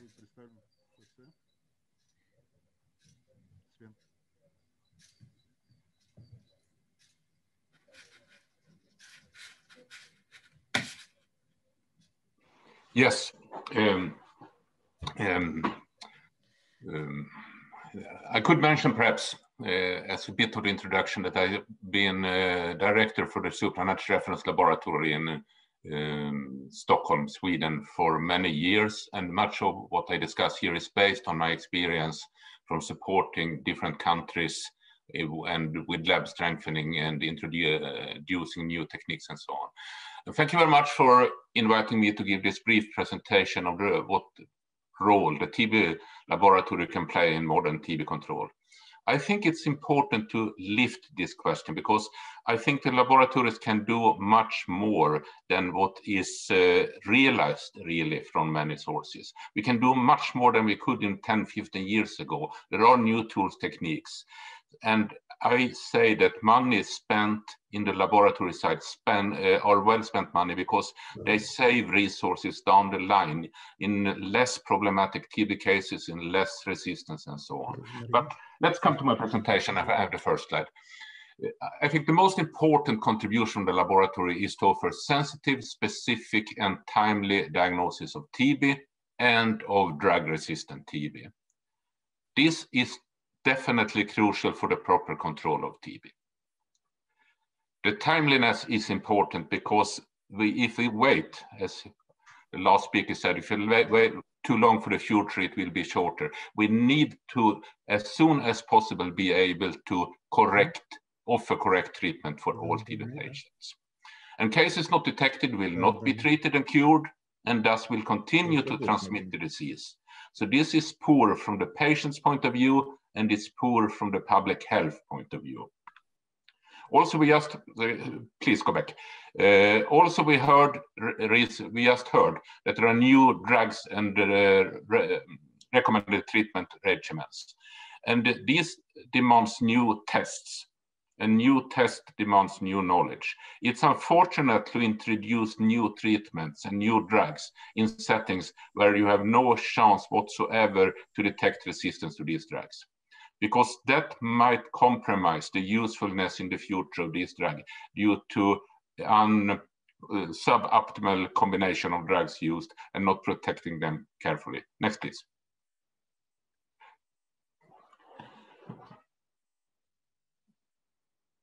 The aim of this is, of course, to correctly and rapidly separate TB patients that are likely to respond to standard chemotherapy from those not. And the majority of patients in most countries will respond to standard chemotherapy. We need to detect resistance to rifampicin and isoniazid if susceptible to both those drugs. I think it's a very high likelihood that it will be fine, no problem with resistance. If resistance to one or both of them, you should be careful. And you should be observant for MDR, and MDR TB needs special attention. Next slide, please. There are different ways to do this, and I already stressed the need that we need timely results to be able to take timely decisions. The classical way to do it is going from an isolate. And then you could use solid media or liquid media taking roughly 1 month or 1 week, but to add this time, you should add the time of separate diagnosing the bacteria, to culture the bacteria. So it could be 2 months or 2 weeks. In competition to this, we have the new molecular test, where you have the results within 1 day, and you go directly from the clinical specimens, typically sputum specimens, to have the results. I think this is what we should aim for, and I would like to see that at least solid-based culture and DST is obsolete today when we have better techniques and a better understanding of the need of rapidity. Next slide, please. So rapid detection of resistance offer an early warning system for MDR-TB. And having this warning makes it possible to promptly identify patients with resistant strains, to modify their drug regimens to ensure that we offer something that lead to early non-infectiousness of cure. We can also direct infection control measures in a way. If you remember the last presentation where patients with different patterns of resistance were mixed in one room, having this early information, you can reduce the risk for that situation and direct infection control measures where they are most needed. Also, having this rapid detection will lead to reducing development and spread of MDR-TB. The spread is perhaps obvious because we will detect and treat the strains correctly. The development depends on suboptimal treatment of, should we say, monoresistant strains or polyresistant strains without MDR-TB will lead to MDR-TB, and suboptimal treatment of MDR-TB risk to lead to XDR-TB. Next slide, please. And click one more. Thank you. So how well do we do this? These are figures from 2015. Some progress has been made since that. Not so much, but some progress has been made. I'm afraid we're coming back to this situation again due to the situation with the pandemic. But anyway, it was said the new patients, this aim for 2015 was 20% for everyone. And you see in the European region, we actually reached that aim. The world mean figure was 7% and much to be done. In red, you see previously treated patients. These are patients that have been through half a year of medications without being cured, typically due to the effect of drug-resistant tuberculosis. And of course, the aim is here that 100%, each individual resistant case should have in vitro DST figures to find out how to optimize treatment and give the correct drug combination. And you see how far from it is. And still in the world, it's less than 10% of patients offering this. So after basing, should we say, the first treatment on an assumption that the patients will be acceptable, you have to guess how to treat the cases that did not respond. That's not acceptable. We need to upgrade. Could I have my next slide, please? And apart from the rapidity, it's really important to get it right. To me, this is a bit of an overlooked problem, but let's look into what's happened if you have incorrect results. And now please click. If you have false susceptible results, that is isolated or patients come to laboratory and we fail to detect resistance, it leads to a delayed adjustment to the correct therapy. Next. It's prolonged infectiousness and thus further spread of resistant tuberculosis in the society. Next. And for the individual patient, it's worsened the clinical condition, and in worst case, it could lead to the death of the patient. Next. False resistance results, on the other hand, lead to unnecessary chance of an effective standard chemotherapy, and next. Less effective, longer, more costly treatment that has more side effects to the patients. I think, please go back. I think this situation is not acceptable. We must make sure that we have high quality, reliable DST results, because you see the consequences are really grim, both from a patient's point of view and from the public health point of view. Now, next, please. So to meet the demands, we need to increase the quantity of DST, we need to create capacity.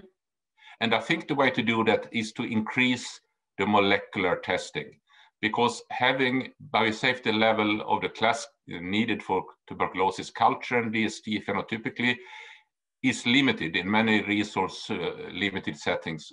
And I don't think that's the future solution for this problem. We also need to increase the quality of the DST. We need to have quality management systems, standard operating procedures, internal and external quality control and assurance. These are important, and this is what we should aim for to achieve in the laboratory sector regarding DST. Could I have my next? We have MDR, TB, and new drugs. And that means that we have to update our diagnostic algorithms to meet the demands for the relevant treatment recommendations. Susceptibility testing of bedaquiline and linezolid should be implemented, should be a priority because they are both in the recommended group of drugs for MDR-TB treatment, the first-line drugs to be used in MDR-TB treatment. And the capacity to test those are severely limited in many high-burden countries. This we must solve. I would like to see development of molecular tests here. We are not there. We don't have the full understanding of the molecular mechanism. So far, the immediate liquid culture system is the recommended tool to do so, but there are a lot of research going on. And as I said, new drugs need new tests, which needs new knowledge.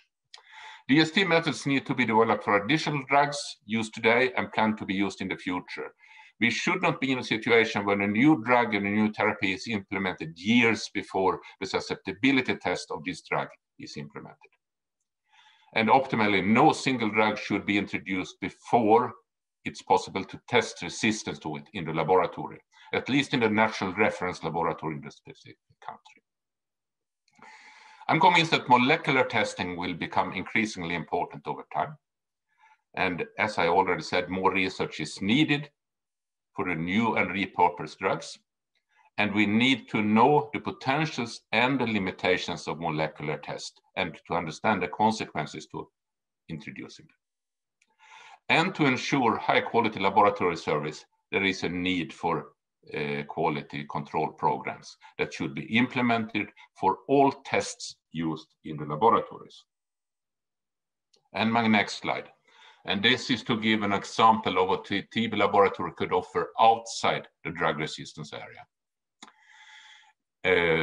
Coming to molecular typing. And molecular typing of TB strains leads to an increased understanding of the epidemiology and the transmission in a country or in a setting. We can identify risk groups and risk settings where we see outbreaks of TB with identical strains. It is a tool for improved infection control. Infection control is definitely needed. And for example, you see a nosocomial spread with one strain in a hospital, then you know you need to improve the infection control in that place. It can also improve the characterization of failure cases because there are two alternatives. Either you relapse with the same strain or you are reinfected. And if you're reinfected, the way to protect against these two differs. So it's an important knowledge to understand why we see failure cases. And it's also a tool for the quality control of TB laboratories. If we suspect contamination in the TB laboratory, we can use molecular typing to see if there are different or identical strains, which give you a piece of the puzzle to understand the problem in the laboratory. And coming to my last two slides, please. This is not the way to do it. We couldn't isolate the TB control system from anything else. We couldn't isolate any geographical areas. We couldn't isolate the problem in any way, but we need to, and next, the final slide, we need to collaboration. We need to collaborate. I think a webinar like this stress how much knowledge there is, how much information there is, and that we need to work together. TB and drug-resistant TB is a global public health problem, and we must join forces to control it. Thank you very much. Thank you very much, Sven. Next speakers will be Rosemary.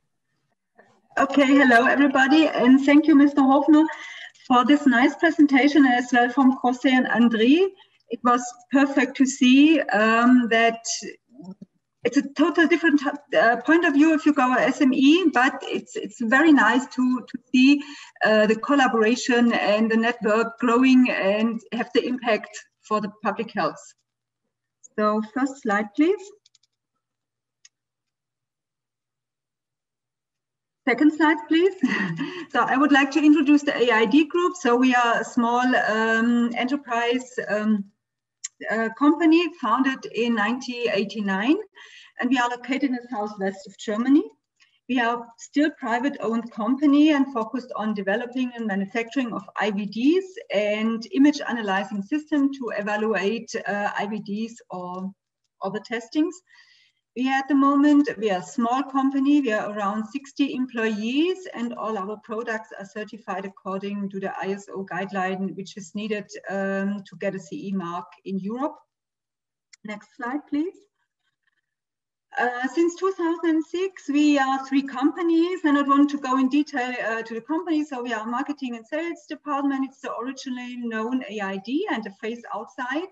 And in the back, we are the advanced imaging devices, develops and produces various imaging devices, and as well the Gene ID, which is part of the consortium of the INNOVA4TB.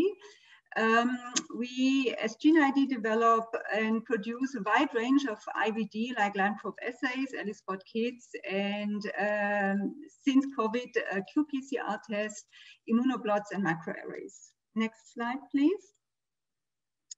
Since 2008, Gene ID is involved in different projects for TB and other projects. And in this field, we developed the line probe assay and the array format for high throughput, doing the TB resistance and TB diagnostic tool. And as well, we developed a very good cellular assay similar to the Oxford Immunotech testing, detecting the immune status of infected patients, like TB, and more or less the active one. So next slide, please.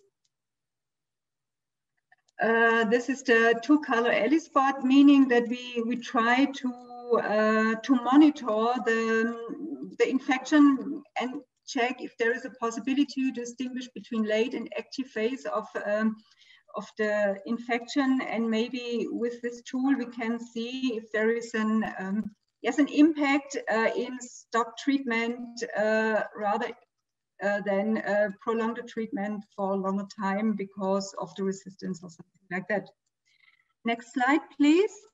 I won't go really through very short to my presentation, but based on the experience we have with these different networks and based on the experience we have in developing kits and platforms, we look for cooperation, and we happy, and as Mr. Hoffner told before, it's very needed to have a network like the INNOVA4TB network, to have an excellent tool to see the new development of diagnosis tools and kits, and as well to see the new treatment and to close the gap between the laboratory need, the need of good diagnosis tools, and to have a good cooperation between all these different fields. It's necessary to have a good network and to collaborate with different groups.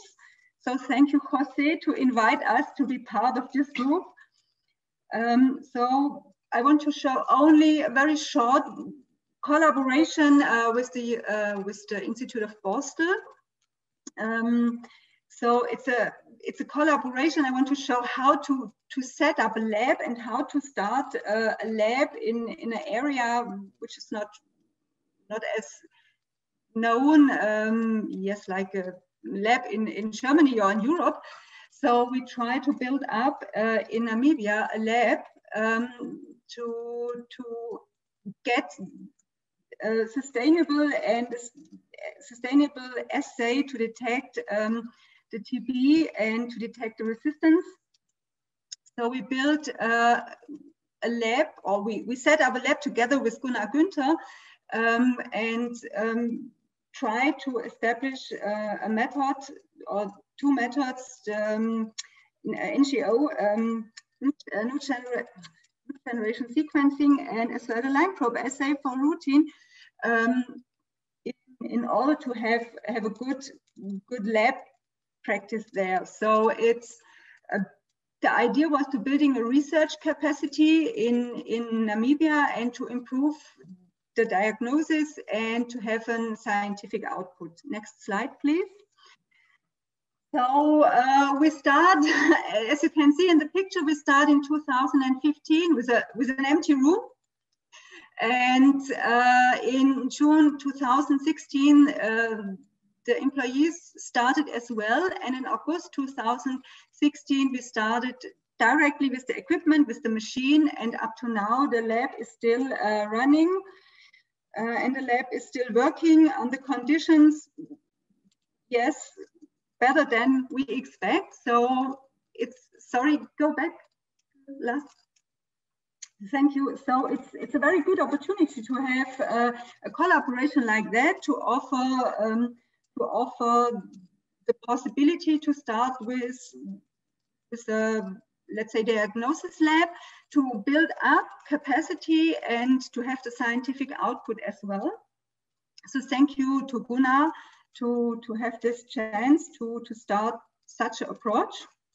And close, finally, last slide, I want to stop with my colleagues here at AID. They always be happy to support labs, to support customer, to support scientific work. It's not a COVID, it's before the COVID situation, pandemic situation, so no one has the masks on. So I'm happy to be part of this INNOVA4TB project, to be involved in a consortium to offer our skills and to offer our experience in lab and in diagnosis, and hopefully we get more input to build up new diagnostic systems for TB. Thank you for your attention. Thank you very much, Rosemary. Now we have coffee break according to our agenda. But we will take first the questions. Yeah. A bit run of time, but still we have few questions. So it would be good to address them. I see there is a question to Christina Pratt that was addressed by Olena and kindly passed by me to our speaker. I know that Christina was not available for the full event, so we'll keep this question for her.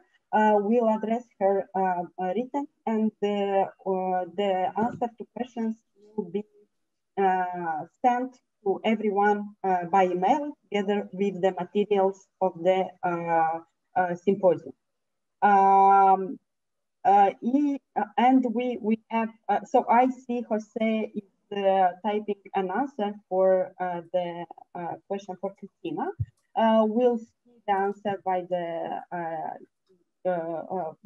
by when we come back from our break. And now I propose to not have a 20 minutes break as initially agreed, as we already are ahead of the time. Let's break for 10 minutes and or even less. Everyone is comfortable for 5 minutes. And let's come back in 8 minutes to find the golden middle. So we'll be here at 12:50 Kiev time, 11 Central Europe time. Okay, and we promise you that the afternoon part will be we'll keep the interest. We'll keep you interested in this event. Thank you. Okay. Thanks, Christina. May I ask you one question, Christina? Yes. About showing these slides. I wonder, have you tried showing both slides, like Russian and Ukrainian? Because you wrote something that for Askar's slides you wanted to do like this, but it didn't. We decided in the morning when we all got together that it will be only one language. Okay, okay. that's why. So, do you want to show both languages, or in my case, I think I would like to show both. Okay. That would be because I don't think I have my now. When I was watching it, I think like it's better to have both. Okay. Would you like to share, me to share, or would you do by yourself? To share the slides? Yes. Or move the slides? I cannot share two slides at the same time. I thought that you know how to do it. Okay. I don't know how. Yeah. Yeah. That's what just to make sure, because in the morning we had different preferences. So. Okay. Yeah. I missed. I'm sorry. I didn't. Yeah, no, that's okay. So yeah. Let's have a short break and come back in 6 minutes already. Thanks. Okay. Okay. See you.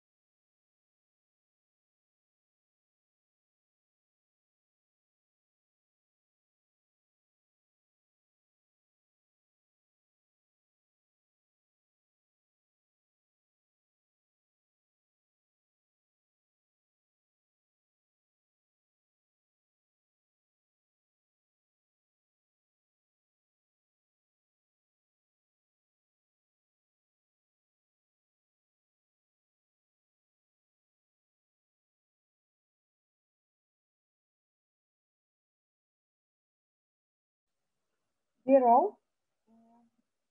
Hello, everyone. Just to make sure that all the speakers are back. And we can start. You can start. I think so. It's the time. It's 12:51 already. So I think we can start. Next, let me see if the next speaker is with us. Oksana, can you confirm you are with us? We had some challenges with the computer. Oksana, give us a sign that you are here.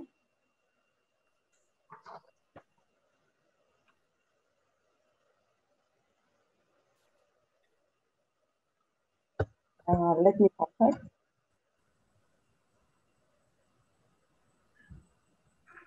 Не, вот она появилась. Hello, everyone. Do you hear me? Yes. Thank you. We are about to start. Yes. Yes. Yes. Yeah. Okay. Yes. Yeah. Well, thank you first of all, everyone, for joining this nice symposium. I know it's a little bit maybe hard, and there are a lot of very technical information, but I do think, as even coming from a civil society and a community, we, for being becoming a strong advocate, do really need to understand a lot of technical issues, because only in this way we can actually actively participate, we can contribute, and we can advocate for those technologies and products which will bring better and qualitative care for our TB affected community and TB patients. I am saying a great thank you to everyone, and I will try to give my presentation in Russian. So thank you so much for understanding. Добрый день еще раз, уважаемые участники. Очень рада. Oksana, if you can just use the Russian. Good afternoon, dear participants.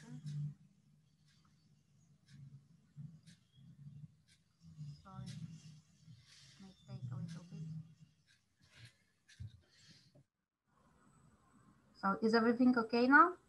Все хорошо слышно? Да, наверное. Все, можно говорить уже, да? Слышно, да, хорошо слышно.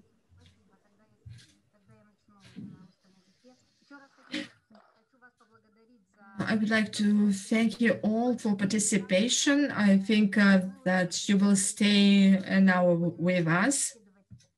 Maybe we will not give you so many technical terms, as we are community, TB community, and together with Alona, we will try to explain what is the role of the community in research and development. Many of you know probably, and we would like to say it once again. A Romanian doctor who worked with TB said that perhaps none of the diseases have challenged the human mind so much than tuberculosis.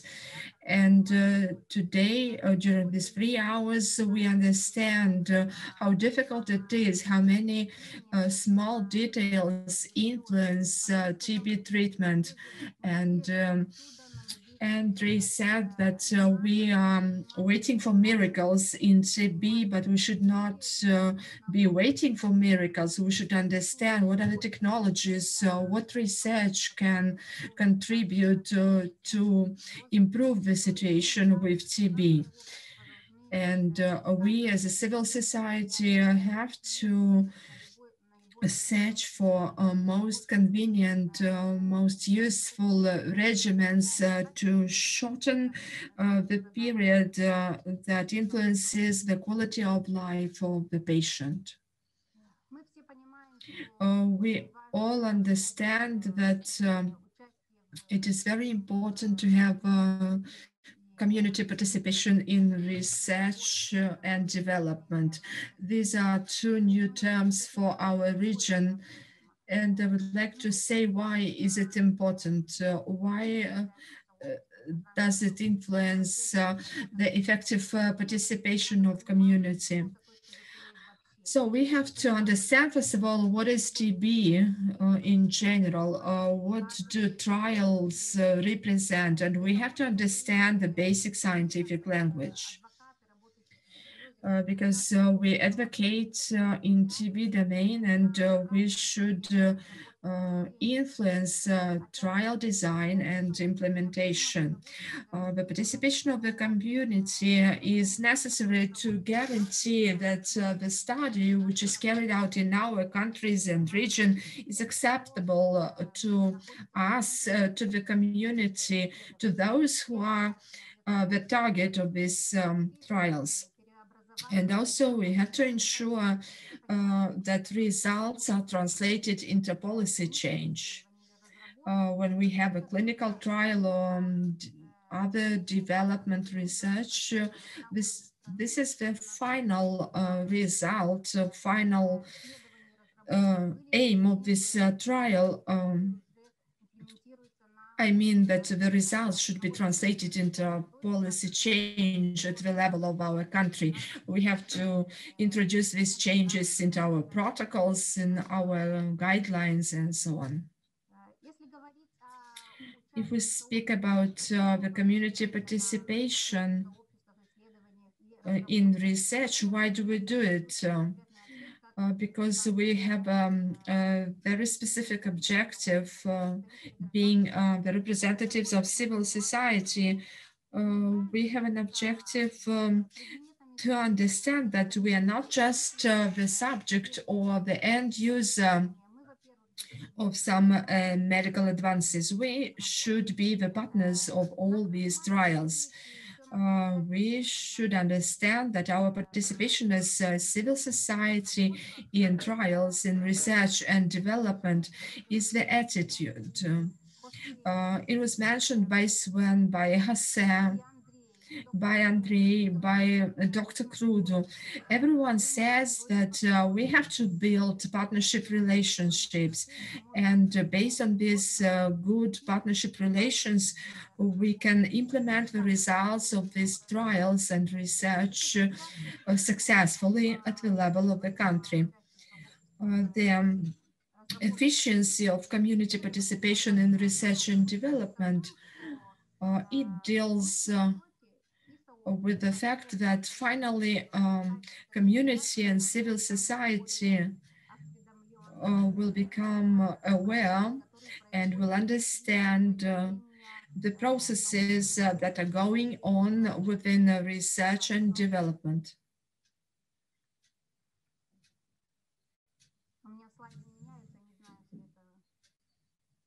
So the slides are not switched on.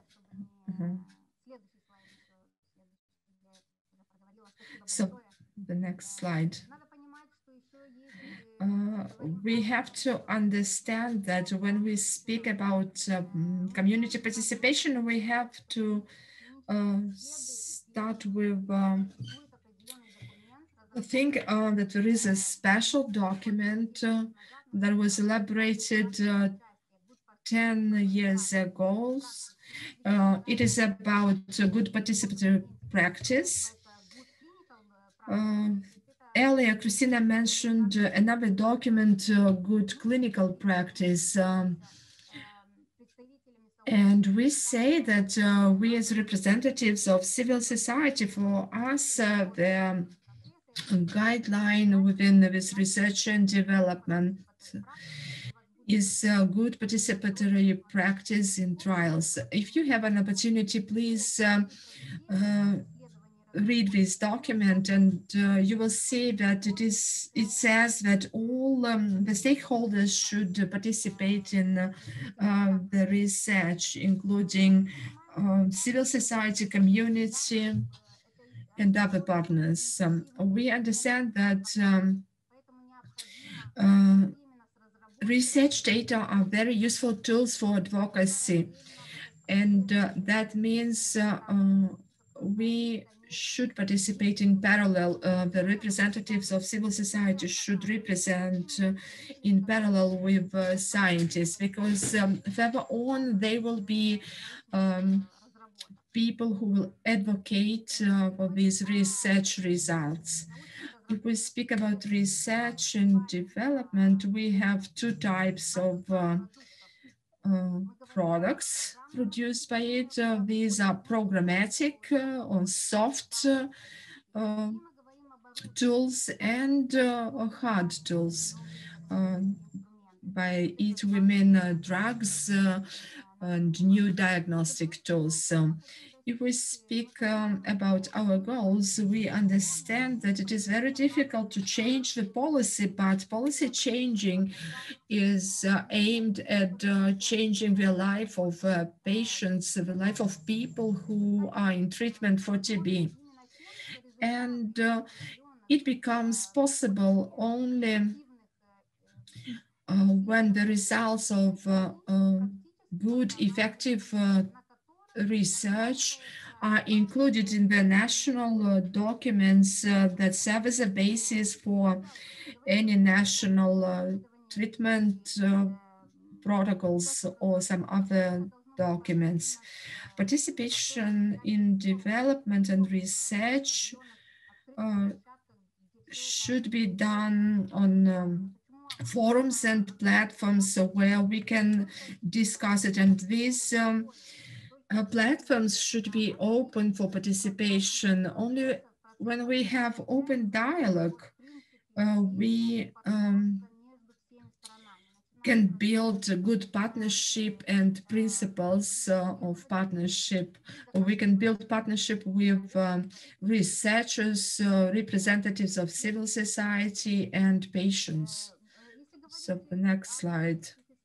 If we speak about clinical trials, we understand that this is a method to improve the awareness of civil society and community in the field of TB and technologies used in TB and other things. How does it happen? It happens through certain mechanisms, through information, through communication. It happens while capacity buildings, and I can say that our today's symposium is an example of capacity building. Maybe it's a bit difficult at the beginning, but still it's a kind of introductory course to the things that science can offer to us. And I should repeat that only by understanding technical issues we can participate knowingly in all these researches. Research and development, these are very important notions, and this is a good way to change the attitude of community to research and development in our region. In our region, we have quite a negative attitude towards research and development. If we translate literally clinical trial, it's like a kind of trial. Somebody tries something. It should be understood more positive because the research community does their best to improve the situation. And this negative attitude is generated through years, maybe because of the fact that there are very few cases when civil society or community participated in clinical trials. For example, in our country, the first clinical trial was STREAM research in 2016, which involved community as well. And since then, we have this focus on community. And the community has a kind of technical background. I understand that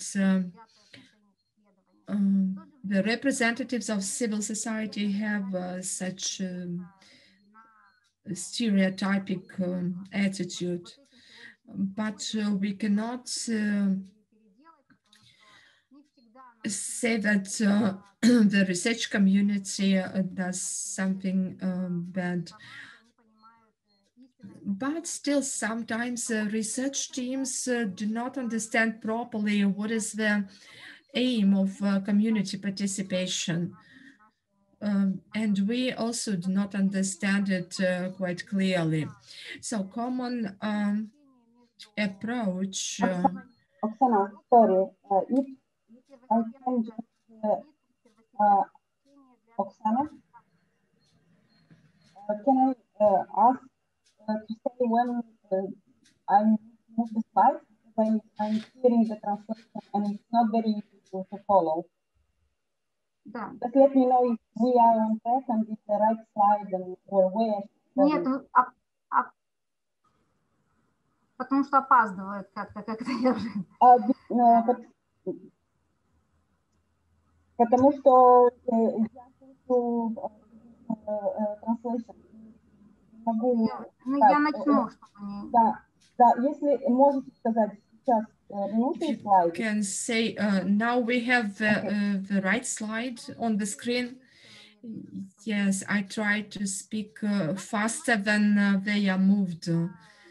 So we have to understand that for civil society organizations and community, we have clinical trials and operational trials. What is the difference between them? As you see, clinical trial means that they are used to establish the safety and effectiveness of medications, devices, diagnostic products intended for human use. In clinical practice, established treatments are used, and clinical research gave us evidence to establish treatment regimens. If we speak about examples, there are a lot of examples of clinical research that are focused on patients. They concern epidemiology, conduct, and a very important aspect I would like to mention is mentioned in a scientific article that new drugs and regimen approvals should be based primarily on data from randomized clinical trials and supplemental data collected through rigorous pragmatic and operational research. If we speak about operational research,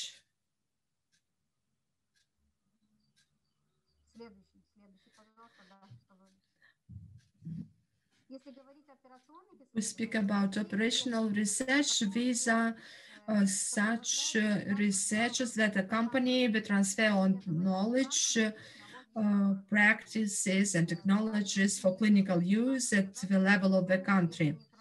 It is very important to say that they are characterized by analysis under usual conditions on the clinical, epidemiological, and economic impacts that were done during clinical trials. You have examples of operational research. So this is assessment of successful implementing of new prevention, intervention, then the study of barriers to the application of this knowledge, and also effectiveness of intervention in the real world. So we speak about these interventions in the real world. And the last slide.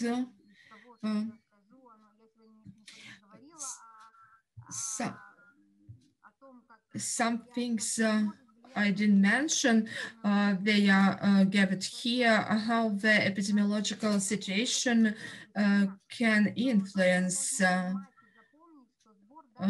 It was mentioned by Christina, but I should underline that the collection of data is critical to informing guidelines. No results can be implemented without it. We have to understand that this is evidence that is crucial. Sometimes the results may differ from the ones expected, but also negative results show the direction where should we go. What other trials are necessary to achieve the results.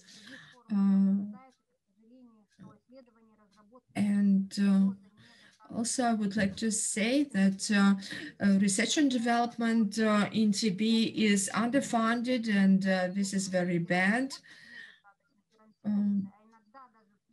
Sometimes if they have funds, this research and development is not a priority for research community.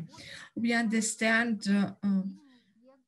that community participation in research and development is a marathon that needs investments, and maybe the situation will not be changed so fast, but we have to start the dialogue, and we have to start discussing the thing that even while designing the trial, the community should participate in it as well,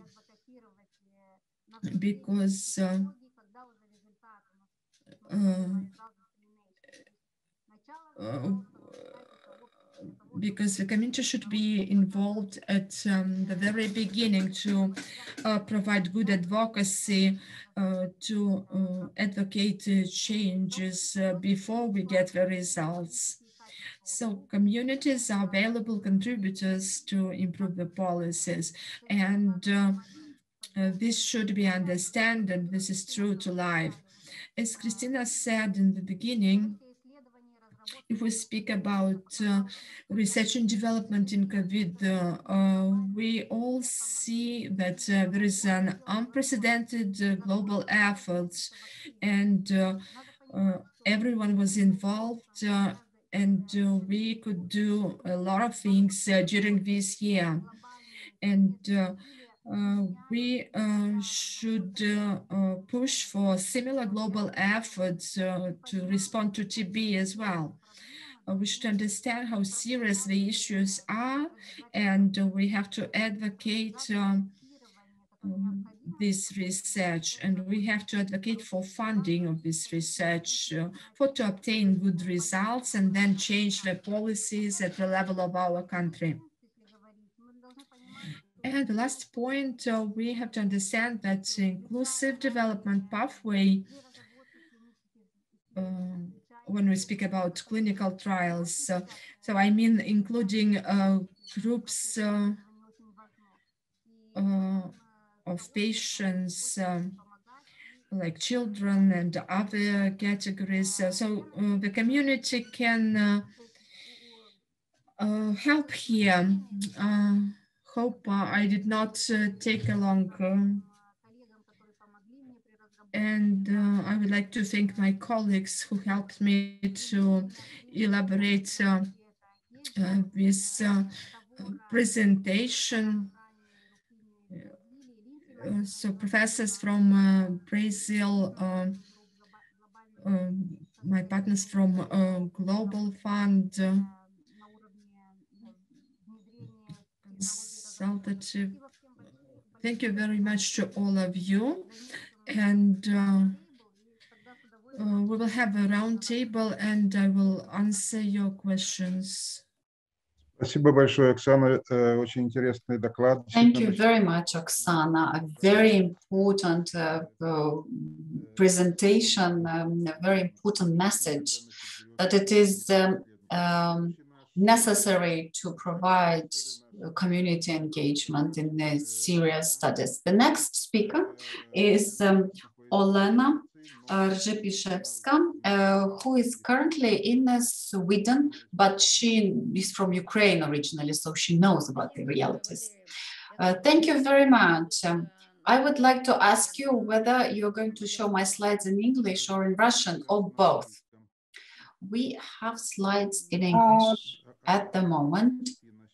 Let us know, Olena, you want to see. Let me check. Maybe we have them in Russian.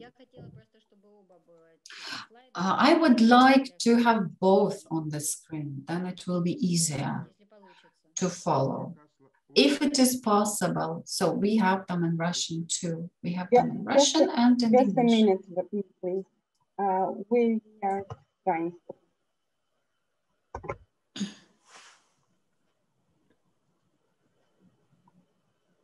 Вау. Да, Олена, есть на обеих языках. Супер, да, вот это вот отлично. Большое спасибо. Excellent. Thank you very much.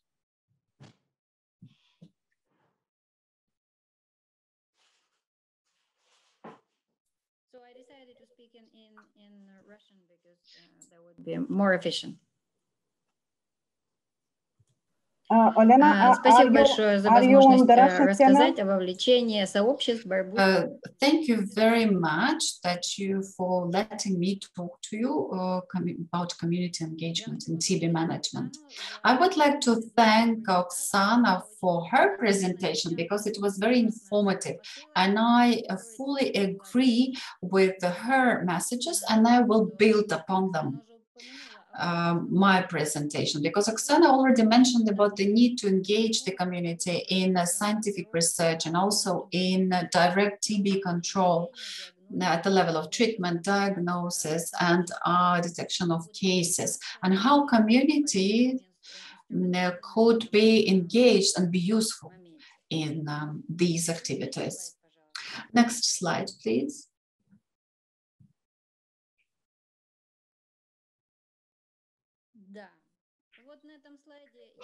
On this slide, I just wanted to give some background information. And why am I talking about communities? Because I'm not a specialist, a professional community. I am a microbiologist. I work with bacteria and metabolomics in the laboratory. But I was born in Odessa and I studied at university there, after which I did my postgraduate degree in Sweden, in Umeå University, and I stayed here. So but now we cooperate with my university in Odessa and Odessa TB hospital as well.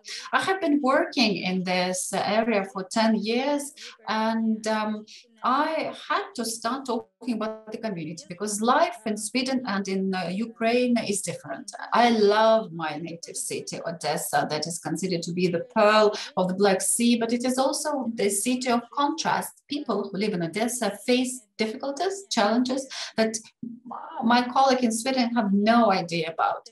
And within these 10 years of my activity in the Erasmus programs as well, so my role is like a bridge, to be a bridge between the people in Odessa and Umeå.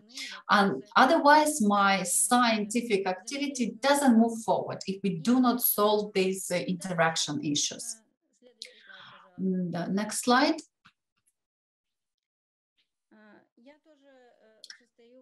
I'm also part of TB-NET community, where my role is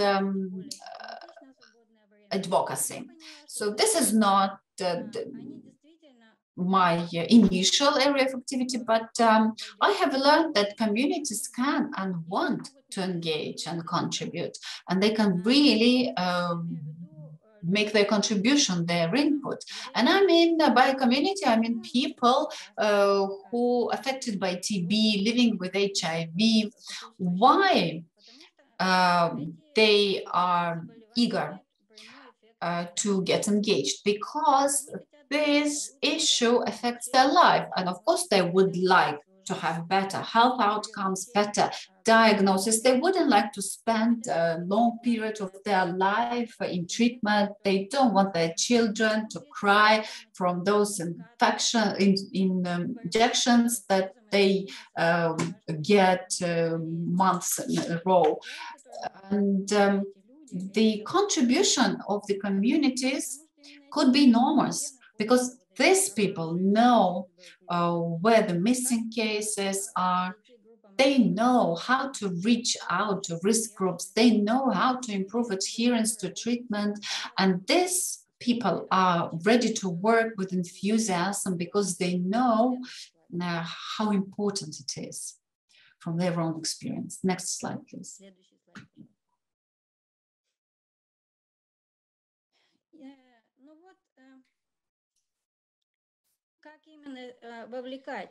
How to engage communities in these activities? Because there is quite a big discrepancy between communities that are affected by TB and people who work with TB cases, like doctors, like physicians, and the academic community.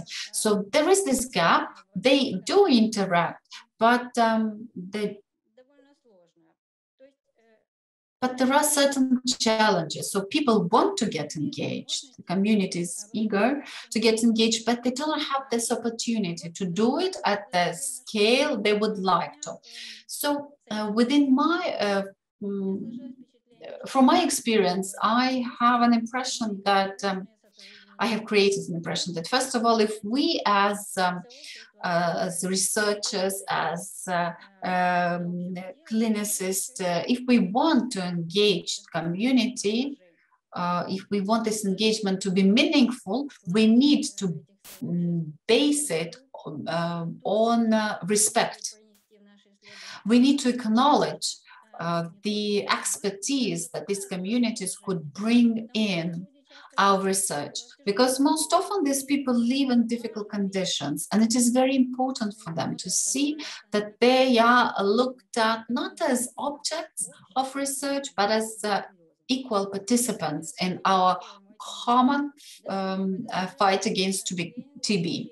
We need to provide a platform for these people. We need to train them, because if you are a researcher, I, for instance, studied for 10 years, 5 years at university and 5 years in the postgraduate school. And I study a lot. I read articles. I study literature. And of course, I know more than a person who is an engineer, for instance, and who works in the technical field. They do not know as much about TB as I do. So training is of a particular importance. Apart from that, support, because some people might lose their job and they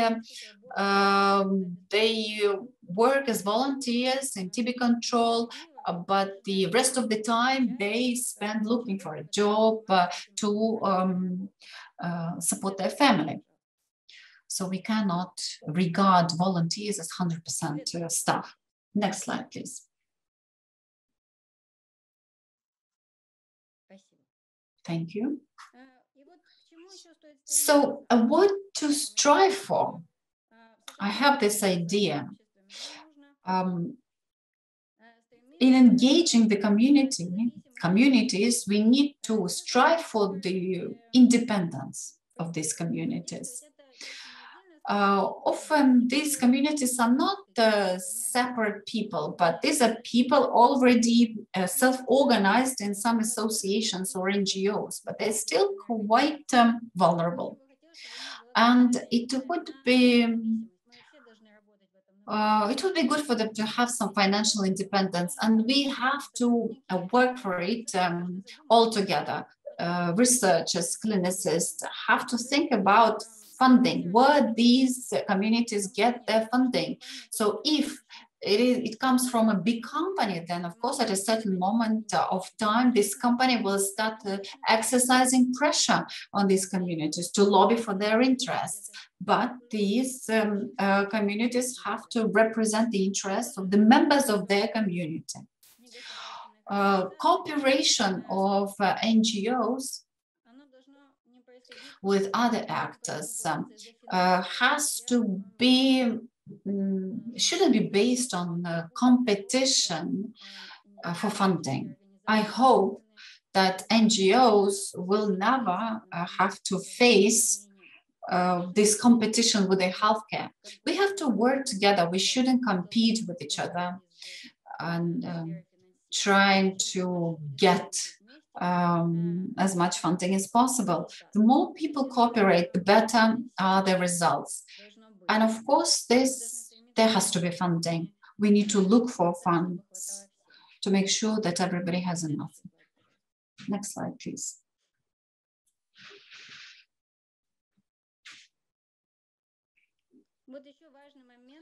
Another important thing, communities consist of people, and many people, just like all of us, are not only strong, but also vulnerable. People who have been through serious trials, challenges in their life, and they might have certain difficulties. Sometimes they burn out. Sometimes you can hope for a more active work with these communities. Sometimes you will come across some difficulties and challenges, and that is because many people in such communities work based on their own enthusiasm, and that's it. And we have to take into account this fact and to be understanding. Next slide, please.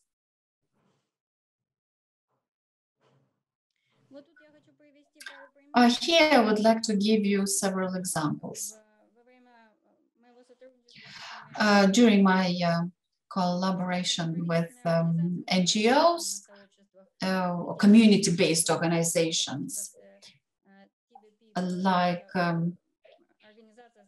TB people, we cooperate with this organization within TB-NET. We had a joint project on TB patients migration. And in one meeting, I was particularly impressed by the contribution that communities can make to the joint activities. Our colleague Ksenia Senina organized a small symposium for Polish pulmonologists, where they showed that migrants in Poland do not have access to TB diagnosis and treatment. And that was an eye-opening experience that really opened my eyes on this importance when community representatives tell the professionals what is happening in their life, and that can affect the protocol and the entire situation. Next slide, please.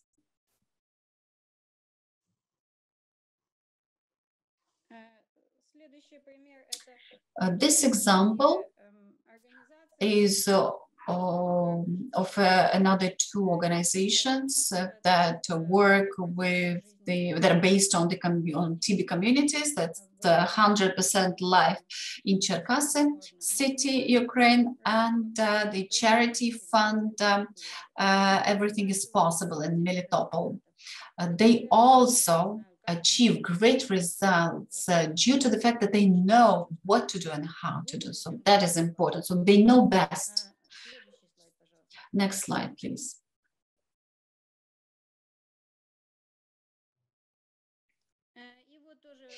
And everybody knows this organization, TB People Ukraine, very active in Ukraine. They cooperate with TB-REP, and that's I'm very glad they carry out active a campaign to implement the One Impact app for the smartphone that can improve the outcome of TB treatment and generally TB services. Next slide, please.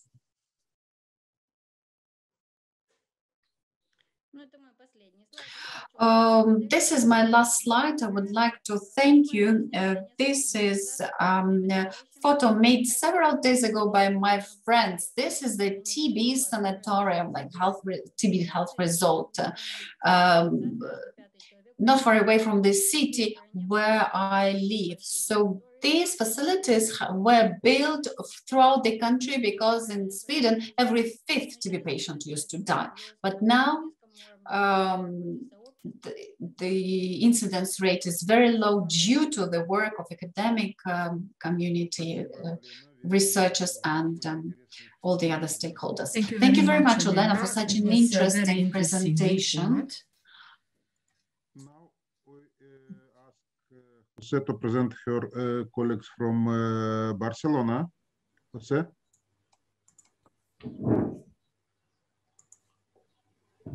Yes, thank you. Now is the turn of the team of Barcelona from Serveis Clinics, Joan Pau Millet and Núria Forcades, that are going to present their experience with the project Photo Voice. I don't know, Joan Pau, Núria, if you know that you can select the channel for the English and the Russian for listening, the other explanations, the other presentations. There is a button there is a place on the bottom. But well, you could introduce you could perform your presentation in English and it will be immediately translated to Russian in the Russian channel. Don't worry. Okay, the floor is yours.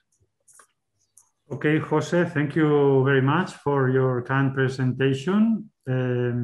It's a great pleasure for us to be part of this INNOVA4TB consortium. And also thank you very much for this invitation for the NGO involvement in TB response symposium. We will talk in English. Our English is not very good, but it's better than our Russian, so we can go ahead with that. And we will talk about one very nice project called Photo Voice that we started here in Barcelona a few years ago. The title is The Vision of Tuberculosis Through the Pictures of Patients. Next, please. What is exactly Photo Voice? Well, Photo Voice is a community-based participatory action. Is a research method, a qualitative research method that uses photos, pictures as a means, trying to understand and trying to give voice to the experience of study participants. It's been used not only for tuberculosis, but also for other diseases. And the resulting of these kind of, we can say, photonovelas have been used to support not only advocacy, but also program planning, especially for everybody, but especially for marginalized communities. Next, please.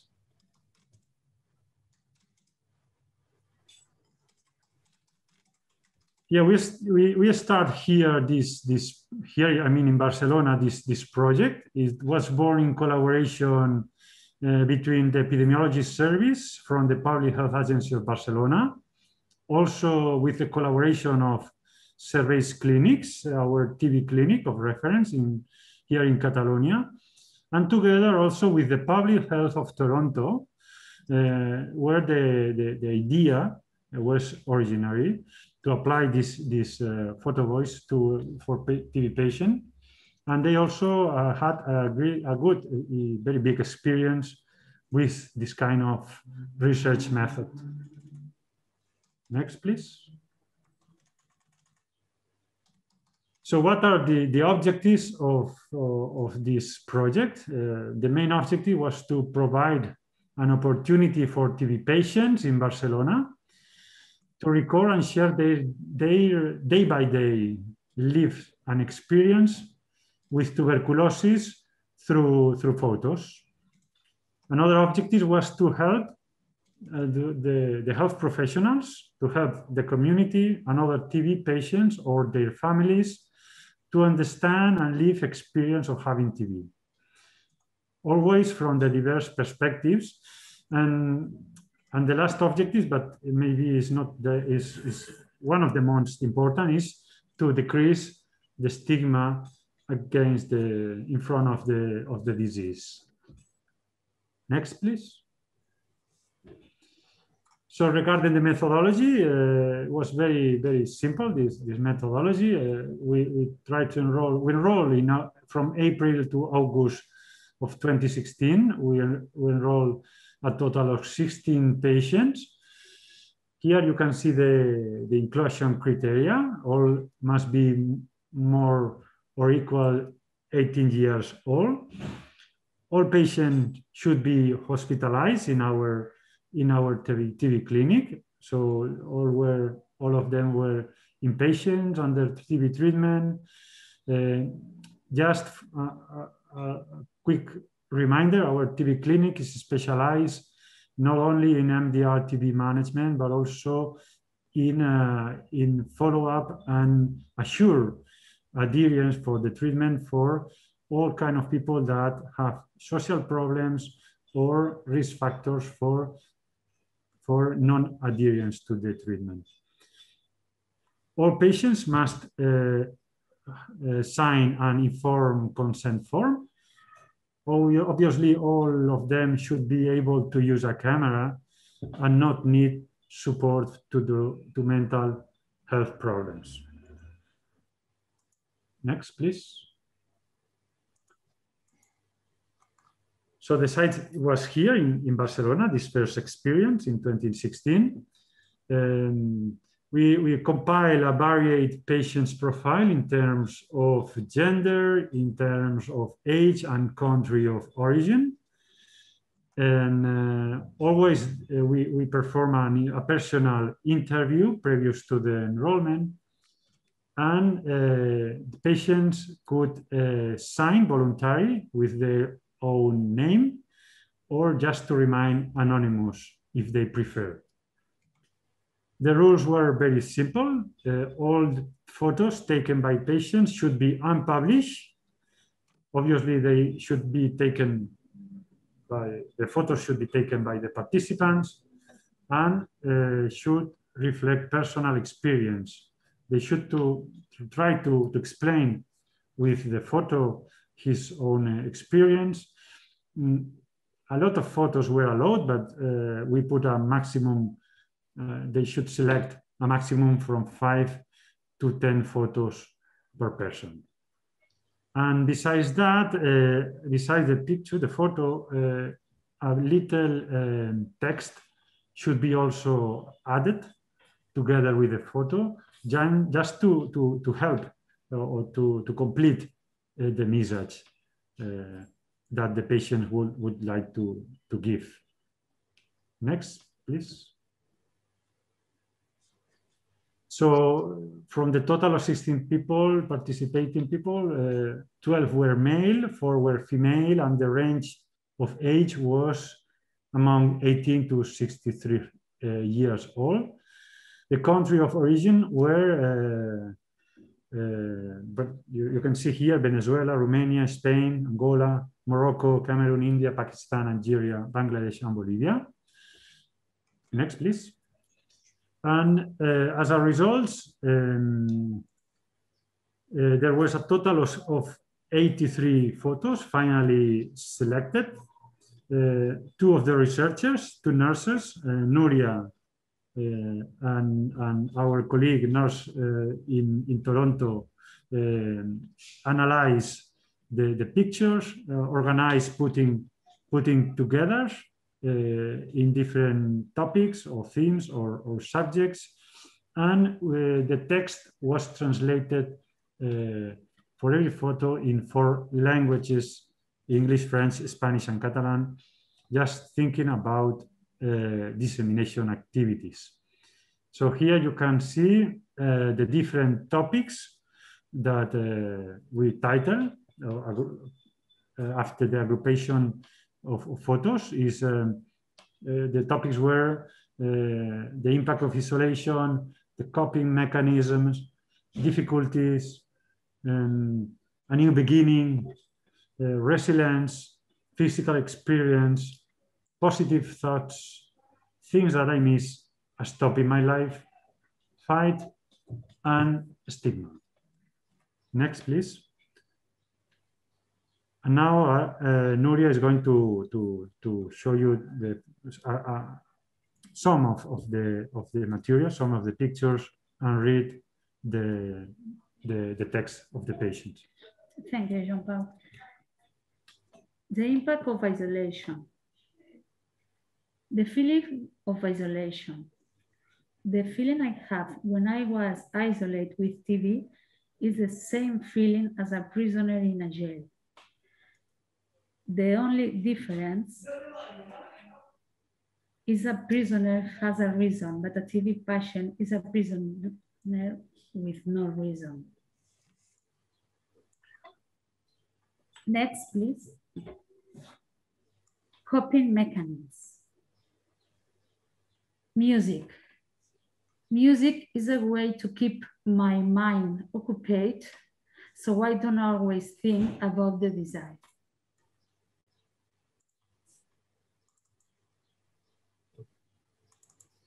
Difficulties. Day by day.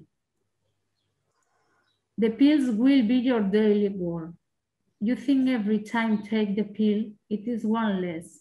But when you think of the number of pills that have entered your body for a year, you feel many things.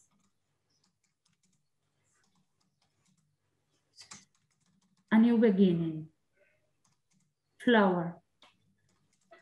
I'm waiting for the treatment to finish because there are a lot of beautiful things waiting for me.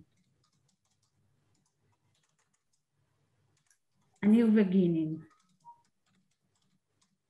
I think when I finish this, I will return to my life, work, start a business, find a nice day.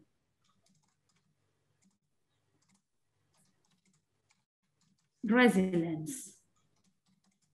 Jail. TB is like a punishment for me.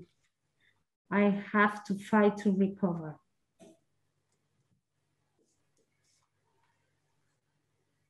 Positive thoughts. Everything will pass.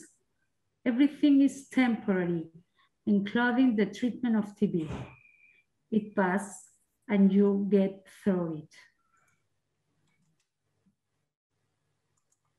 Things that I miss. I miss you. The isolation, the risk of infection, and the side effects in terms of your feelings and emotions are elements that can prevent to be intimate with someone.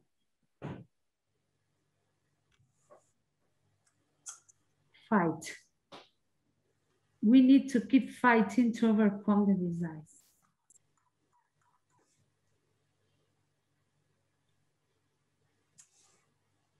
Stigma. The non-decent life provokes this kind of illness. For example, poverty, no food.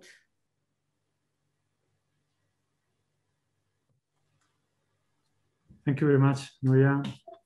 Here is a few pictures and text. We have a lot of more of them. This is a little representation. So regarding dissemination activities, we had the opportunity to present this project in different congress. We were in the International TB World Congress in the Union, at the Barcelona World TB Day, and also the Nursing International Conference that was held in Barcelona, and the Spanish Thoracic and Pneumology Congress in Madrid in the 2017.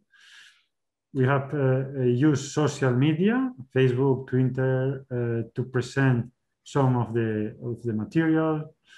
We have using scientific websites also, like Toronto Public Health or the Tuberculosis Investigation Unit of Barcelona website. And we want to perform different kind of educational materials for patients and their families. And we had also the opportunity, and we expect to also will have to repeat, to expose this presentation, with this project in different hall exhibitions. We were at the Public Health Agency of Barcelona. We will make an exhibition here at the TB clinic. And also we expect to continue this kind of hall exhibitions. Also we had the opportunity to publish a book with the photos. The title is The Patient's Perspectives of their Life Experience of TB through Pictures. And you can download this book from the Tuberculosis Investigation Unit website, is uitb.cat. And if not, we can also arrange or manage to send you one of the books. Next, please. So regarding the success, we think that it's a very effective tool for storytelling, but we already know that it goes beyond the storytelling. It's more than that, of course, but it creates a community of opportunities, evaluation responses, and also photos can be used in multiple platforms. So we are discussing and talking about tuberculosis photo voice in Barcelona, and we think that it is helping to increase, or we would desire that will help to increase an awareness. Here you have also, and for me is one of the nice, most beautiful pictures. We are not superheroes, one patient said. We need a helping hand when we are sick. Next, please. So the project doesn't stop here. We are inside in the INNOVA4TB project. We are very happy to be part of that. We have performed some secondments. Nuria, for example, or Israel were in Moldova, in Chisinau, thanks to Dr. Crudu and his team and the pneumologists and infectious disease specialists in the wards. They more than 1 year ago, because it was difficult. They were more than 1 year ago, but we are still under analysis. We have this material, and we expect to have the new photos. And я смотрю, что я ваше имя с ошибками написала. Вы извините, пожалуйста. Sorry. У меня просто спеллинг на разных языках. Okay, it's fine. It was my last slide, no problem. Just to say that beside to photo voice, we have another project called Pediatric Photo Voice here in Barcelona that involve children, and they can make not only pictures, but also not only photos, but also pictures. Thank you very much. Thank you. Thank you, Nuri and Joan. Thank you for interesting presentation. I want to mention that in reality, Nuri and Israel was in Chisinau and continue the project, and we have a very, very nice picture from our TB patient together with our colleagues from Barcelona. Thank you. Thank you. Okay. Thank you, and sorry for the last interruption. Actually, many of our colleagues from PASS Center are connected with the same account, and probably someone just put his mic, her mic on, so that's why we heard a bit of discussion in Russian. Now, according to the agenda, we should move to the roundtable discussion about the role of the NGOs in research and management.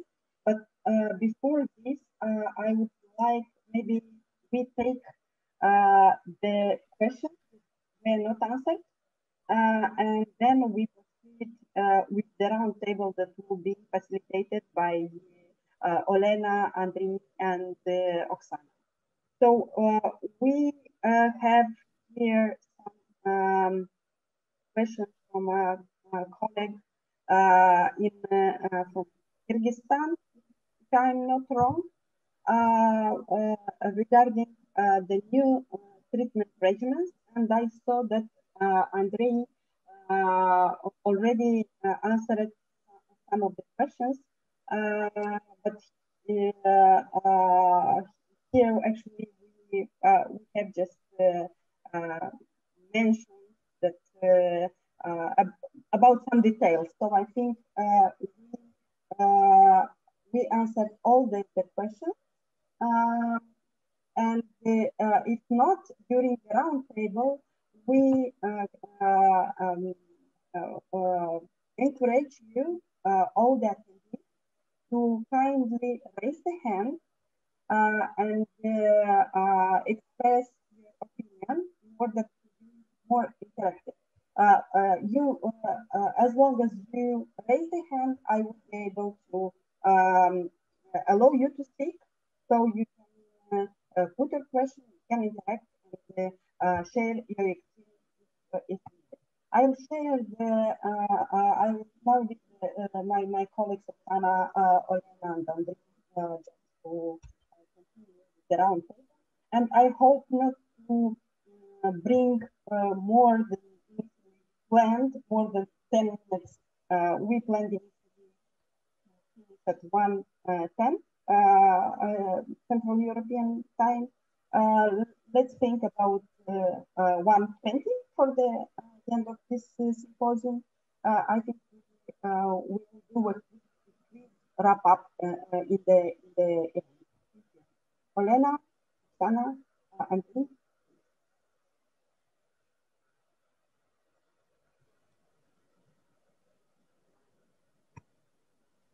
Я прошу прощения, я не очень хорошо слышала, Кристина. I'm sorry, I didn't hear quite well, Christina. Мы должны начать? Shall we start? Olena, which channel did you use? Please make sure you are on the right channel.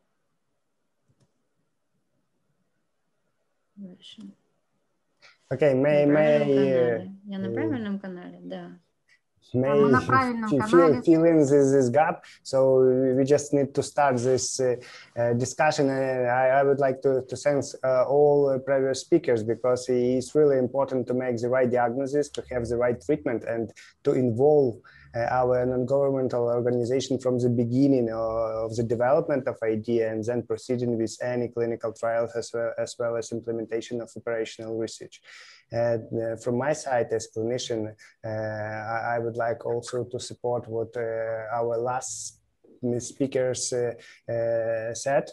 The projects like Photo Voice is a very easy way to demonstrate the real life of our patients and share the experience, some difficulties and mistrusting or some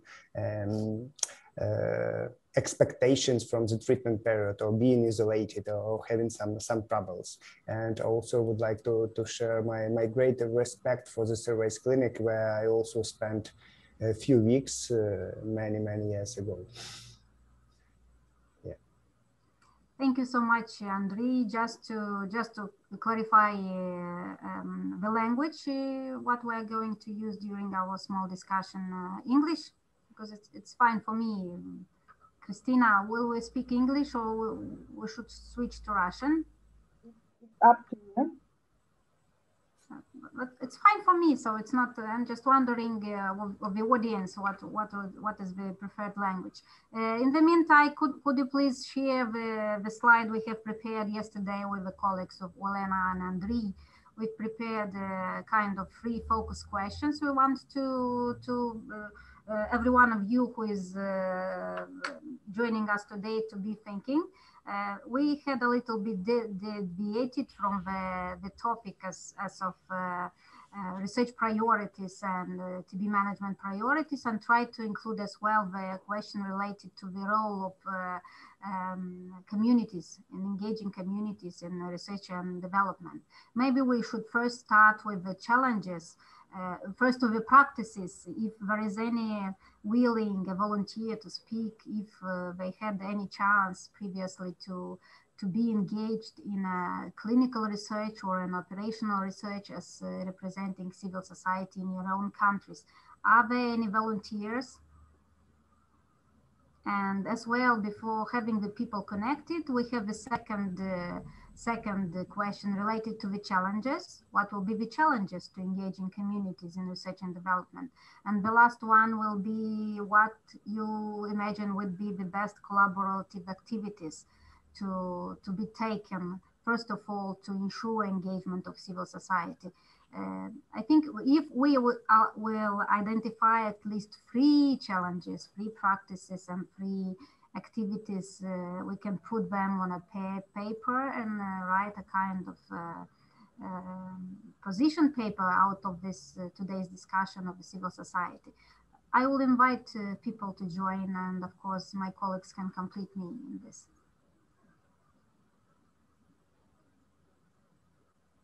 Anyone willing? Is anyone raising their hand, Christina? No, but actually you can take some of the questions. As I see, Valerio would like to comment. Yes. Yeah. Could someone read the question, because I can't open I tried to. I have a question from Nona Turuzbekova relating to the document which I referred during the presentation. Yes, I did mean the good participatory practice. So that's the document I spoke about during my presentation. And I'm afraid that if I will open the box, I will. Oksana, there is a question from Babikova regarding which do you think is the first step in involvement of this is including a mandatory of including community in procedures of development protocol, the study protocol. Christina, unfortunately, you have very poor quality of sound, and we can't recognize your voice. I have managed. I have opened actually the box, and I can see in the chat the questions regarding what will be the. На русском мне лучше отвечать, как удобнее, потому что вопрос на русском, да? The question is in Russian. Should I answer in Russian? Как вы хотите, как удобно. Хорошо, давайте вот вопрос здесь. So the question is. Вопрос, каков должен быть на первый шаг включения пункта обязательного участия? Я думаю, что первым шагом для участия гражданского общества,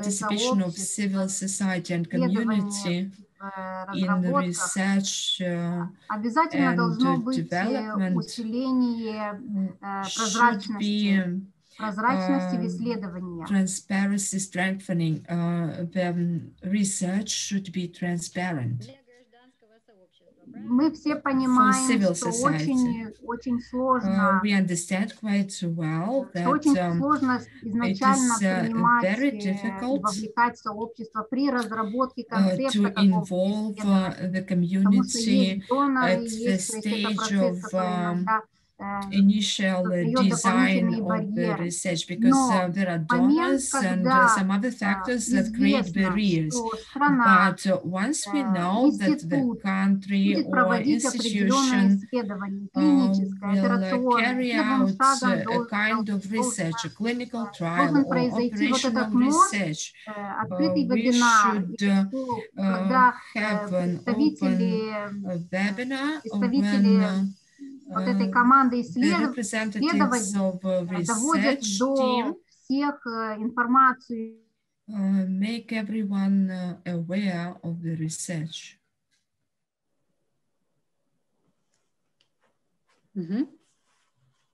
Что-то у нас завис интернет.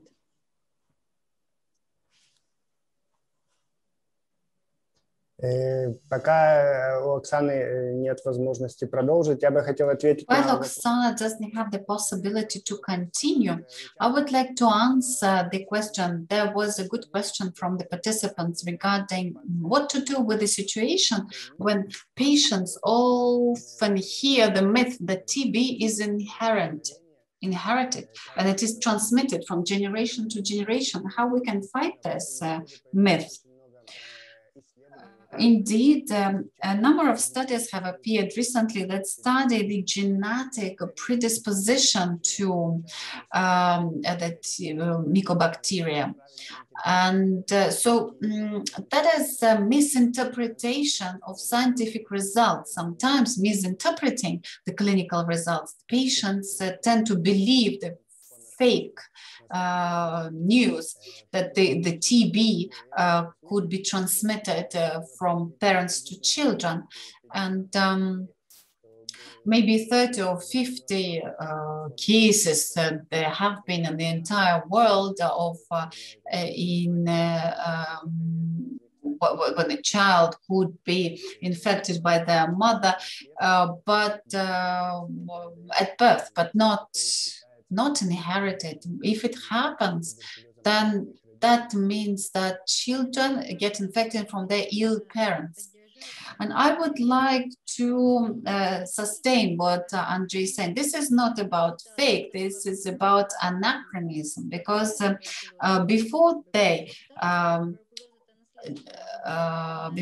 found this bacteria, they thought that TB was inherited, but because people who used to live in the same household were ill, that is why they considered like that. But now we know that it is not a fact. And if the family members fell ill, this means that there has been transmission. And this is what we have to explain to people. This is a chronic disease.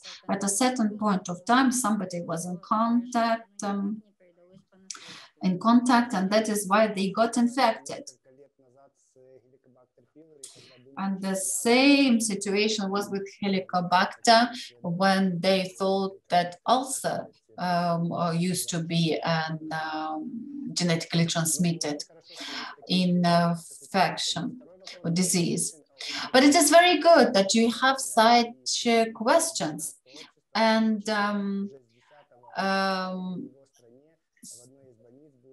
they are saying that starting with the 10th of May in their country, they will introduce the new drug, but the question was about the efficiency of that drug. So in order to learn about the efficiency of new drugs, we need to conduct research. And if a new drug is introduced in a country, then maybe the patients that are going to take these drugs should be involved in studies to collect evidence in support of the effect of those drugs. Otherwise, we're not going to have new drugs and new treatment regimens, and we'll keep complaining that everything is bad. This is true, and I would like to continue Oksana's thought. Maybe somebody would like to say something about the examples of engagement, or something happened. I would like to add to what Andriy has said about ritonavir and the questions. We know that one drug is not sufficient in TB treatment. We know that it has to be a mix, a combination of drugs. And we need to understand the seriousness of the issue. And then when the civil society asks questions, we need to understand and make them understand, explain them that we need efficient treatment regimens, schemes, because one drug doesn't save. Unfortunately, TB requires combined treatment by several drugs. So we need to understand, and this underlines the importance of this operational research and clinical studies that help us collect the evidence base in order to improve the situation. Regarding practice, talking about Moldova, starting with the 2016, thanks to the 2 clinical studies that we conducted on the shorter treatment regimen with 3 drugs, of which one is ritonavir. I think that a community engagement in the first place is in this context is about building their capacity. Olena has also mentioned that it is important to realize that we know nothing, so we shouldn't stop here. And we shouldn't stop and say that we have learned everything and we do not need any additional knowledge. Luckily, in the last years, there has been a revolution in TB. One can say, because what used to be efficient and recommended yesterday is no more relevant, and the entire understanding is changing, the approach. So we really need to be in trend, and we need to understand that we as community have to focus on training in order to make sure that we do not lobby certain interests. Again, there are certain risks. We shouldn't lobby certain interests, but we should understand that we represent the interests of the communities in our country. So first of all, that is about building capacity and knowledge in order to make sure that we engage correctly. That is a marathon, as I have mentioned, but we have to launch it, we have to start it.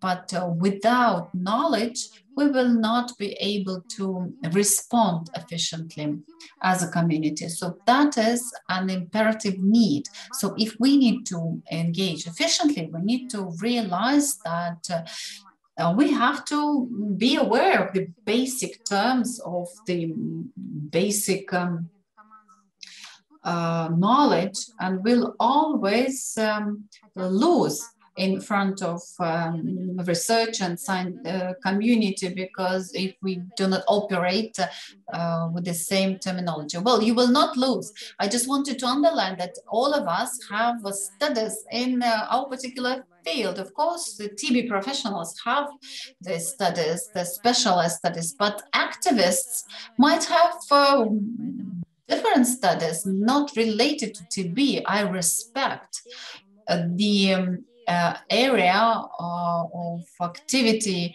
of all the activists, but there are, because there is specialized knowledge that cannot be gained within a year. And but what we should aim towards, we should speak the same language. So you don't need to go on microbiology courses, but it would be very good to identify that common language. We need to meet more often and find a compromise. By education, actually, I also refer to certain competences and certain skills, because of course what we study today might not be relevant in 10 years. There is a question in the chat a comment from Victoria, who is writing that they use the capacity of their partner, a municipal TB service, to train outreach workers from people living with HIV in order to raise awareness of people living with HIV about TB. Can we ask Victoria to give us more details about that? Well, first of all, while Victoria is going to speak, I would like to say that COVID has provided us with this positive experience, because in many countries they introduced these online trainings, and in our country as well. So the events that are organized for clinicists online are also open to NGOs. So the access is quite free, you know, to engage the civil society, to make the community understand the specifics. So unfortunately, well, we are sorry about the COVID pandemic, but it also opened up some new doors for us in this sense. So when they organize webinars with exchange of experience, and to the extent possible, it is necessary to participate in order to gain new knowledge, to interact. That is required for community development, because at a certain point in time, the communities and the NGOs from service providers might become something more and start participating in the other processes, both internally and on the regional level. So Victoria has raised her hand. You can speak. Dear colleagues, I'm not sure whether you can hear me all right. Thank you very much for this opportunity to participate in this event. And answering the question, I would like to say that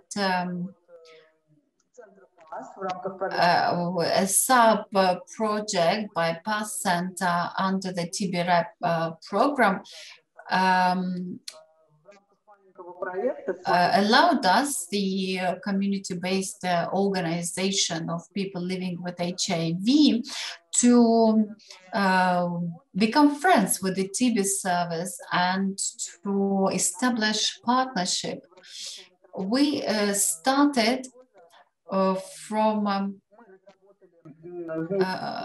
when jointly with the TB physicians developed and conducted a series of webinars for people, for our beneficiaries, and for our outreach workers from among the people living with HIV on TB issues.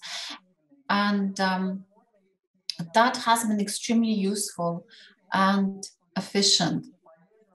Everything that we have heard today is also very interesting, important and useful, and we'll use this information in our activities as well to inform our staff, to inform our partners. And we are always looking for possible partnerships.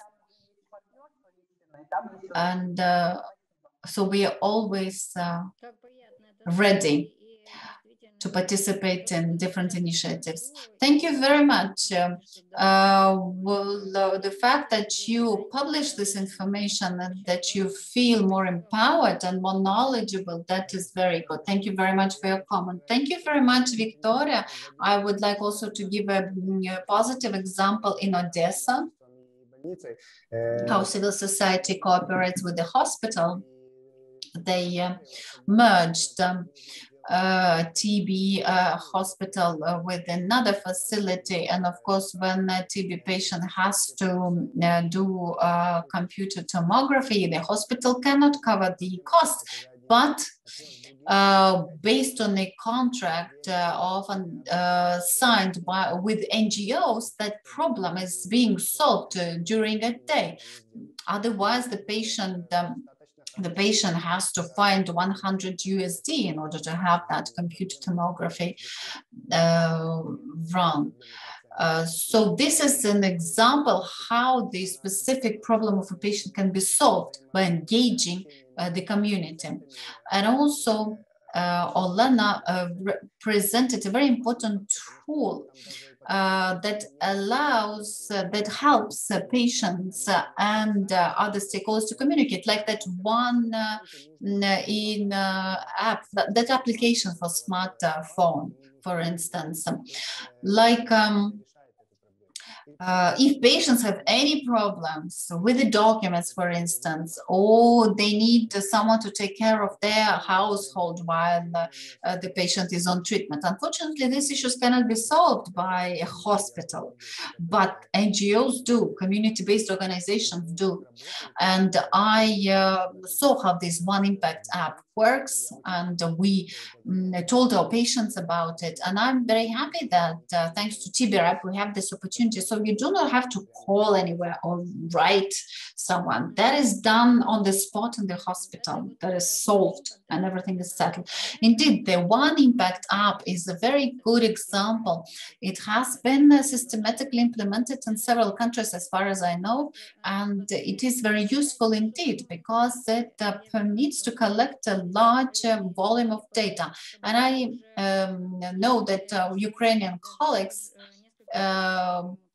collected hundreds of feedbacks from this application. So these collected statistics show inform the decisions and develop measures or actions. Colleagues from Melitopol, which is a city in Zaporozhye region in Ukraine,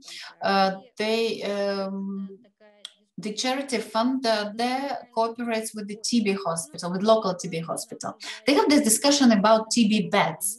Well, it is another topic. It is a topic for another discussion, how many beds a hospital, TB hospital needs in Melitopol. But we have to acknowledge that without the engagement of civil society, that hospital would be closed a couple of years ago. And then in the pandemic, this hospital wouldn't have the possibility to receive COVID patients because people come to the hospital in a really serious condition and they need immediate attendance. They require emergency care. So thanks to NGOs, that hospital was preserved, and with about 70 staff members, with 70 beds, around 70 beds. So people have this possibility to be treated in their home city without having to be moved somewhere else. So now in the pandemic, in the midst of the pandemic, when all the resources are prioritized for COVID, and the national service doesn't have budget, the municipal, the city hall has allocated some budget to remunerate, to pay the hospital staff for their work. And NGOs also help the hospital, including in some non-clinical cases. This is a very good example. And also, following on the presentation of Christina, I can give you the example of our hospital. We have more COVID than TB patients at the moment, but sooner or later, COVID will end, but we'll still have that oxygen stations, and our patients on palliative care will have access to oxygen. They used to dream about it, and now they're going to have this opportunity. So if they require oxygen, and in palliative cases, that is often one of the main forms of treatment, these patients will have this access. And actually, we do not know what is going to happen after COVID, because just like Christina mentioned, COVID is going to leave a lot of people behind with lung pathologies, and who knows what long-term effects we're going to face or observe in TB co-infection. So I think your oxygen will be of great use to you. Concluding remarks.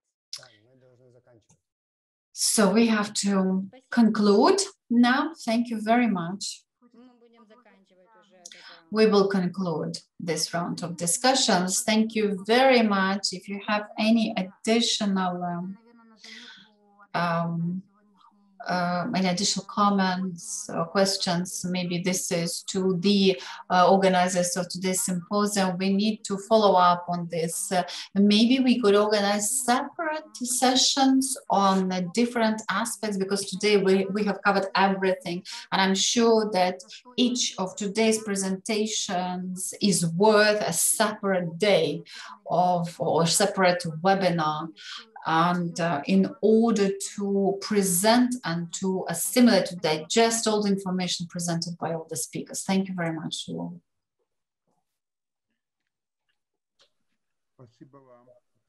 Thank you very much, Oksana, Andriy, and Olena.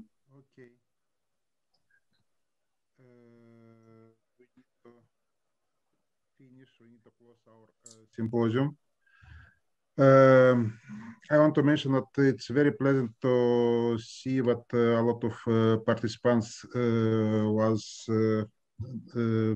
present during our symposium. I hope all information that we present will be helpful for future our collaboration of society and of NGO. And okay, this is not what mentioned Oksana, maybe not last our symposium. We organized before and we organize in future. And of course, only together we can fight TB, because alone it's not possible to have good success. For not forget, I want to tell thanks to Center Pass and TB-REP project, but in special thanks Christina, who was very, very nice organizing this symposium. Also, of course, TB-REP was financing, and we want to thank also INNOVA project, and all speakers who was present for very nice presentation. And of course, we hope that we have possibility to continue our collaboration, because yes, sometimes research go in top, but not everybody know about our new diagnostic, new drugs, new scheme of treatment, and of course it's necessary to everybody to be in time of all results of research. I hope our colleagues Sven and Jose also tell about. Yep. Yeah. I can say a few words before we round up this session. I'm actually going to tell you a short story from a country I visited, where I suggested that it would increase the susceptibility to testing to identify additional patients with drug-resistant tuberculosis. And they told me, no, we are not interested. We don't have enough drug, we don't have the capacity. It would be useless for us to identify additional individuals from multi-drug resistant. I told them, I totally disagree. I think knowing this is important to make sure that you can ensure resources needed to do a good work. And my message here today would be, don't be blinded for the problem because you don't see the solutions today. Understanding the problem is a need to actually construct tomorrow's solutions. So I think it's important to not to be blinded for the problems in the way they actually wanted it to be. So I think all of us that has a chance to influence the political commitment or the ensuring relevant granting for struggling and fighting tuberculosis should try to do so. Because we heard today, there are many activities, there are many ideas, there are many new techniques coming up, but we need resources to do it. And I think today it's much more politically tempting for decisions makers to put money into coronavirus than into TB. At least in a low TB burden country like Sweden, no one would be interested to put money into TB. So I think we have a role to not neglect, not forget, continue to fight against TB and join forces and collaborate.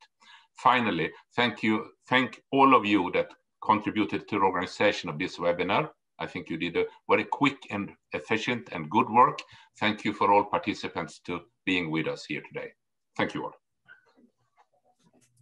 Thank you very much, Sven and Valerio, for these very important concluding remarks.